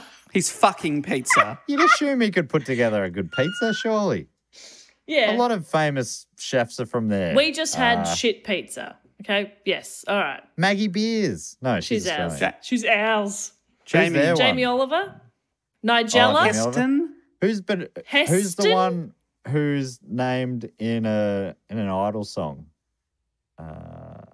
Anyway, so Dave, who's the band? Let me look that up while you check the band. I mean, cheese and biscuits is a little bit of basics, but nothing basic about this group. We're going Backstreet's back, all right. No That's right. We way. have 4 of the 5 Backstreet Boys appearing. I'm afraid We got him. that We finally got Four him. of I'm afraid Which one's Kevin missing? couldn't make it, but the others Ah. they'll all be there. So don't worry about it. Because normally that happens. Normally that happens because one of them's gone on to be a big star. You know, like Yeah. Robbie Williams from Take That. Maybe that was the only time that happened. Or Justin Timberlake from NSYNC. Yeah. But Backstreet Boys, I'm assuming they're all But available. not Kevin, I'm afraid. Who's The Kevin? tallest one, you know. Oh, the tallest. I'm looking at him now. That's how I know that. Oh, The well done. tallest one. He's Brian's cousin. Brian is also in the band. I didn't know they were cousins. I wasn't a big Backstreet Boys fan. Looking that up now. He's from Lexington, Kentucky. His nickname on Wikipedia is Train. So there you go. Don't know what that means. But don't worry about Why? it. Kevin's not there. Everyone else is. Everyone else is there. So stop focusing on Kevin. Start focusing on Howie. Is it even worth seeing him if Kevin's not Focus- there? Who else, Dave? Howie? Kevin. Howie, Nick Carter, Oh, Nick Brian, Carter. and of course AJ McLean. Yeah. So Do you think Nick Carter, because Kevin's Nick not coming, Carter. obviously, do you think Nick could bring his brother Aaron Carter? absolutely. Yes, the famous Carter family. From their famous short-lived Johnny Cash married into him, short-lived didn't reality show. Anyway, he? Yes, and it was Mary Berry's the English baker or whatever I was trying to think of. Anyhow, there's one inductee only this week into the please tell me it's Triptych Club. Kevin. That's why I couldn't appear. It's not. You ready to All hype right, him here up, we Dave? go. Welcome on down. Jess, you ready to hype up Dave? I'm all right. ready. Come on, Dave. Here we go. Woo! All right. Welcome them in to the Triptych Club this week from East Corrimal in New South Wales, Australia. It's Kim Hill. Oh, Kim, you ain't over the hill. Come on in. Yeah. Yes! Woo! He did it. That's good. That's one of your Thank best you in so weeks, I reckon. Fucking hell. Oh, remember when we complimented each other before? Oh, wait, what? That was one of your best in weeks. How have you taken that negatively? I genuinely meant that was a Oh, really thank you good so one. much. All right, let's boot this. I Not think over this the is hill. now the longest episode ever. We keep breaking that record week after week. It's amazing. Sorry, everybody. Oh, Peader home, guys. 4 down. There's 1 episode left in block. We've had some cracking topics. Some really epic stuff has been covered so far with some huge reports. What could possibly be number 1? I will come back next week and let you know. Tune in then. Get in contact between now and then at dogoonpod.com. All the links to our Patreon that we mentioned. We can get all the bonus episodes. We are 85 plus bonus episodes up there that you can access right now. So jump on, support the show if you want to. Also, you can get in contact on our social medias or follow us at dogoonpod. We've got an email, dogoonpod@gmail.com. And we also have a YouTube channel where you can see some of our previous live shows and also our web series. Just search Do Go On YouTube and a bunch of stuff will come up. But apart from that, I think that's all we have to say. And until next week, I personally will say thank you. And I will say goodbye. Thank you and later. Thank you and bye.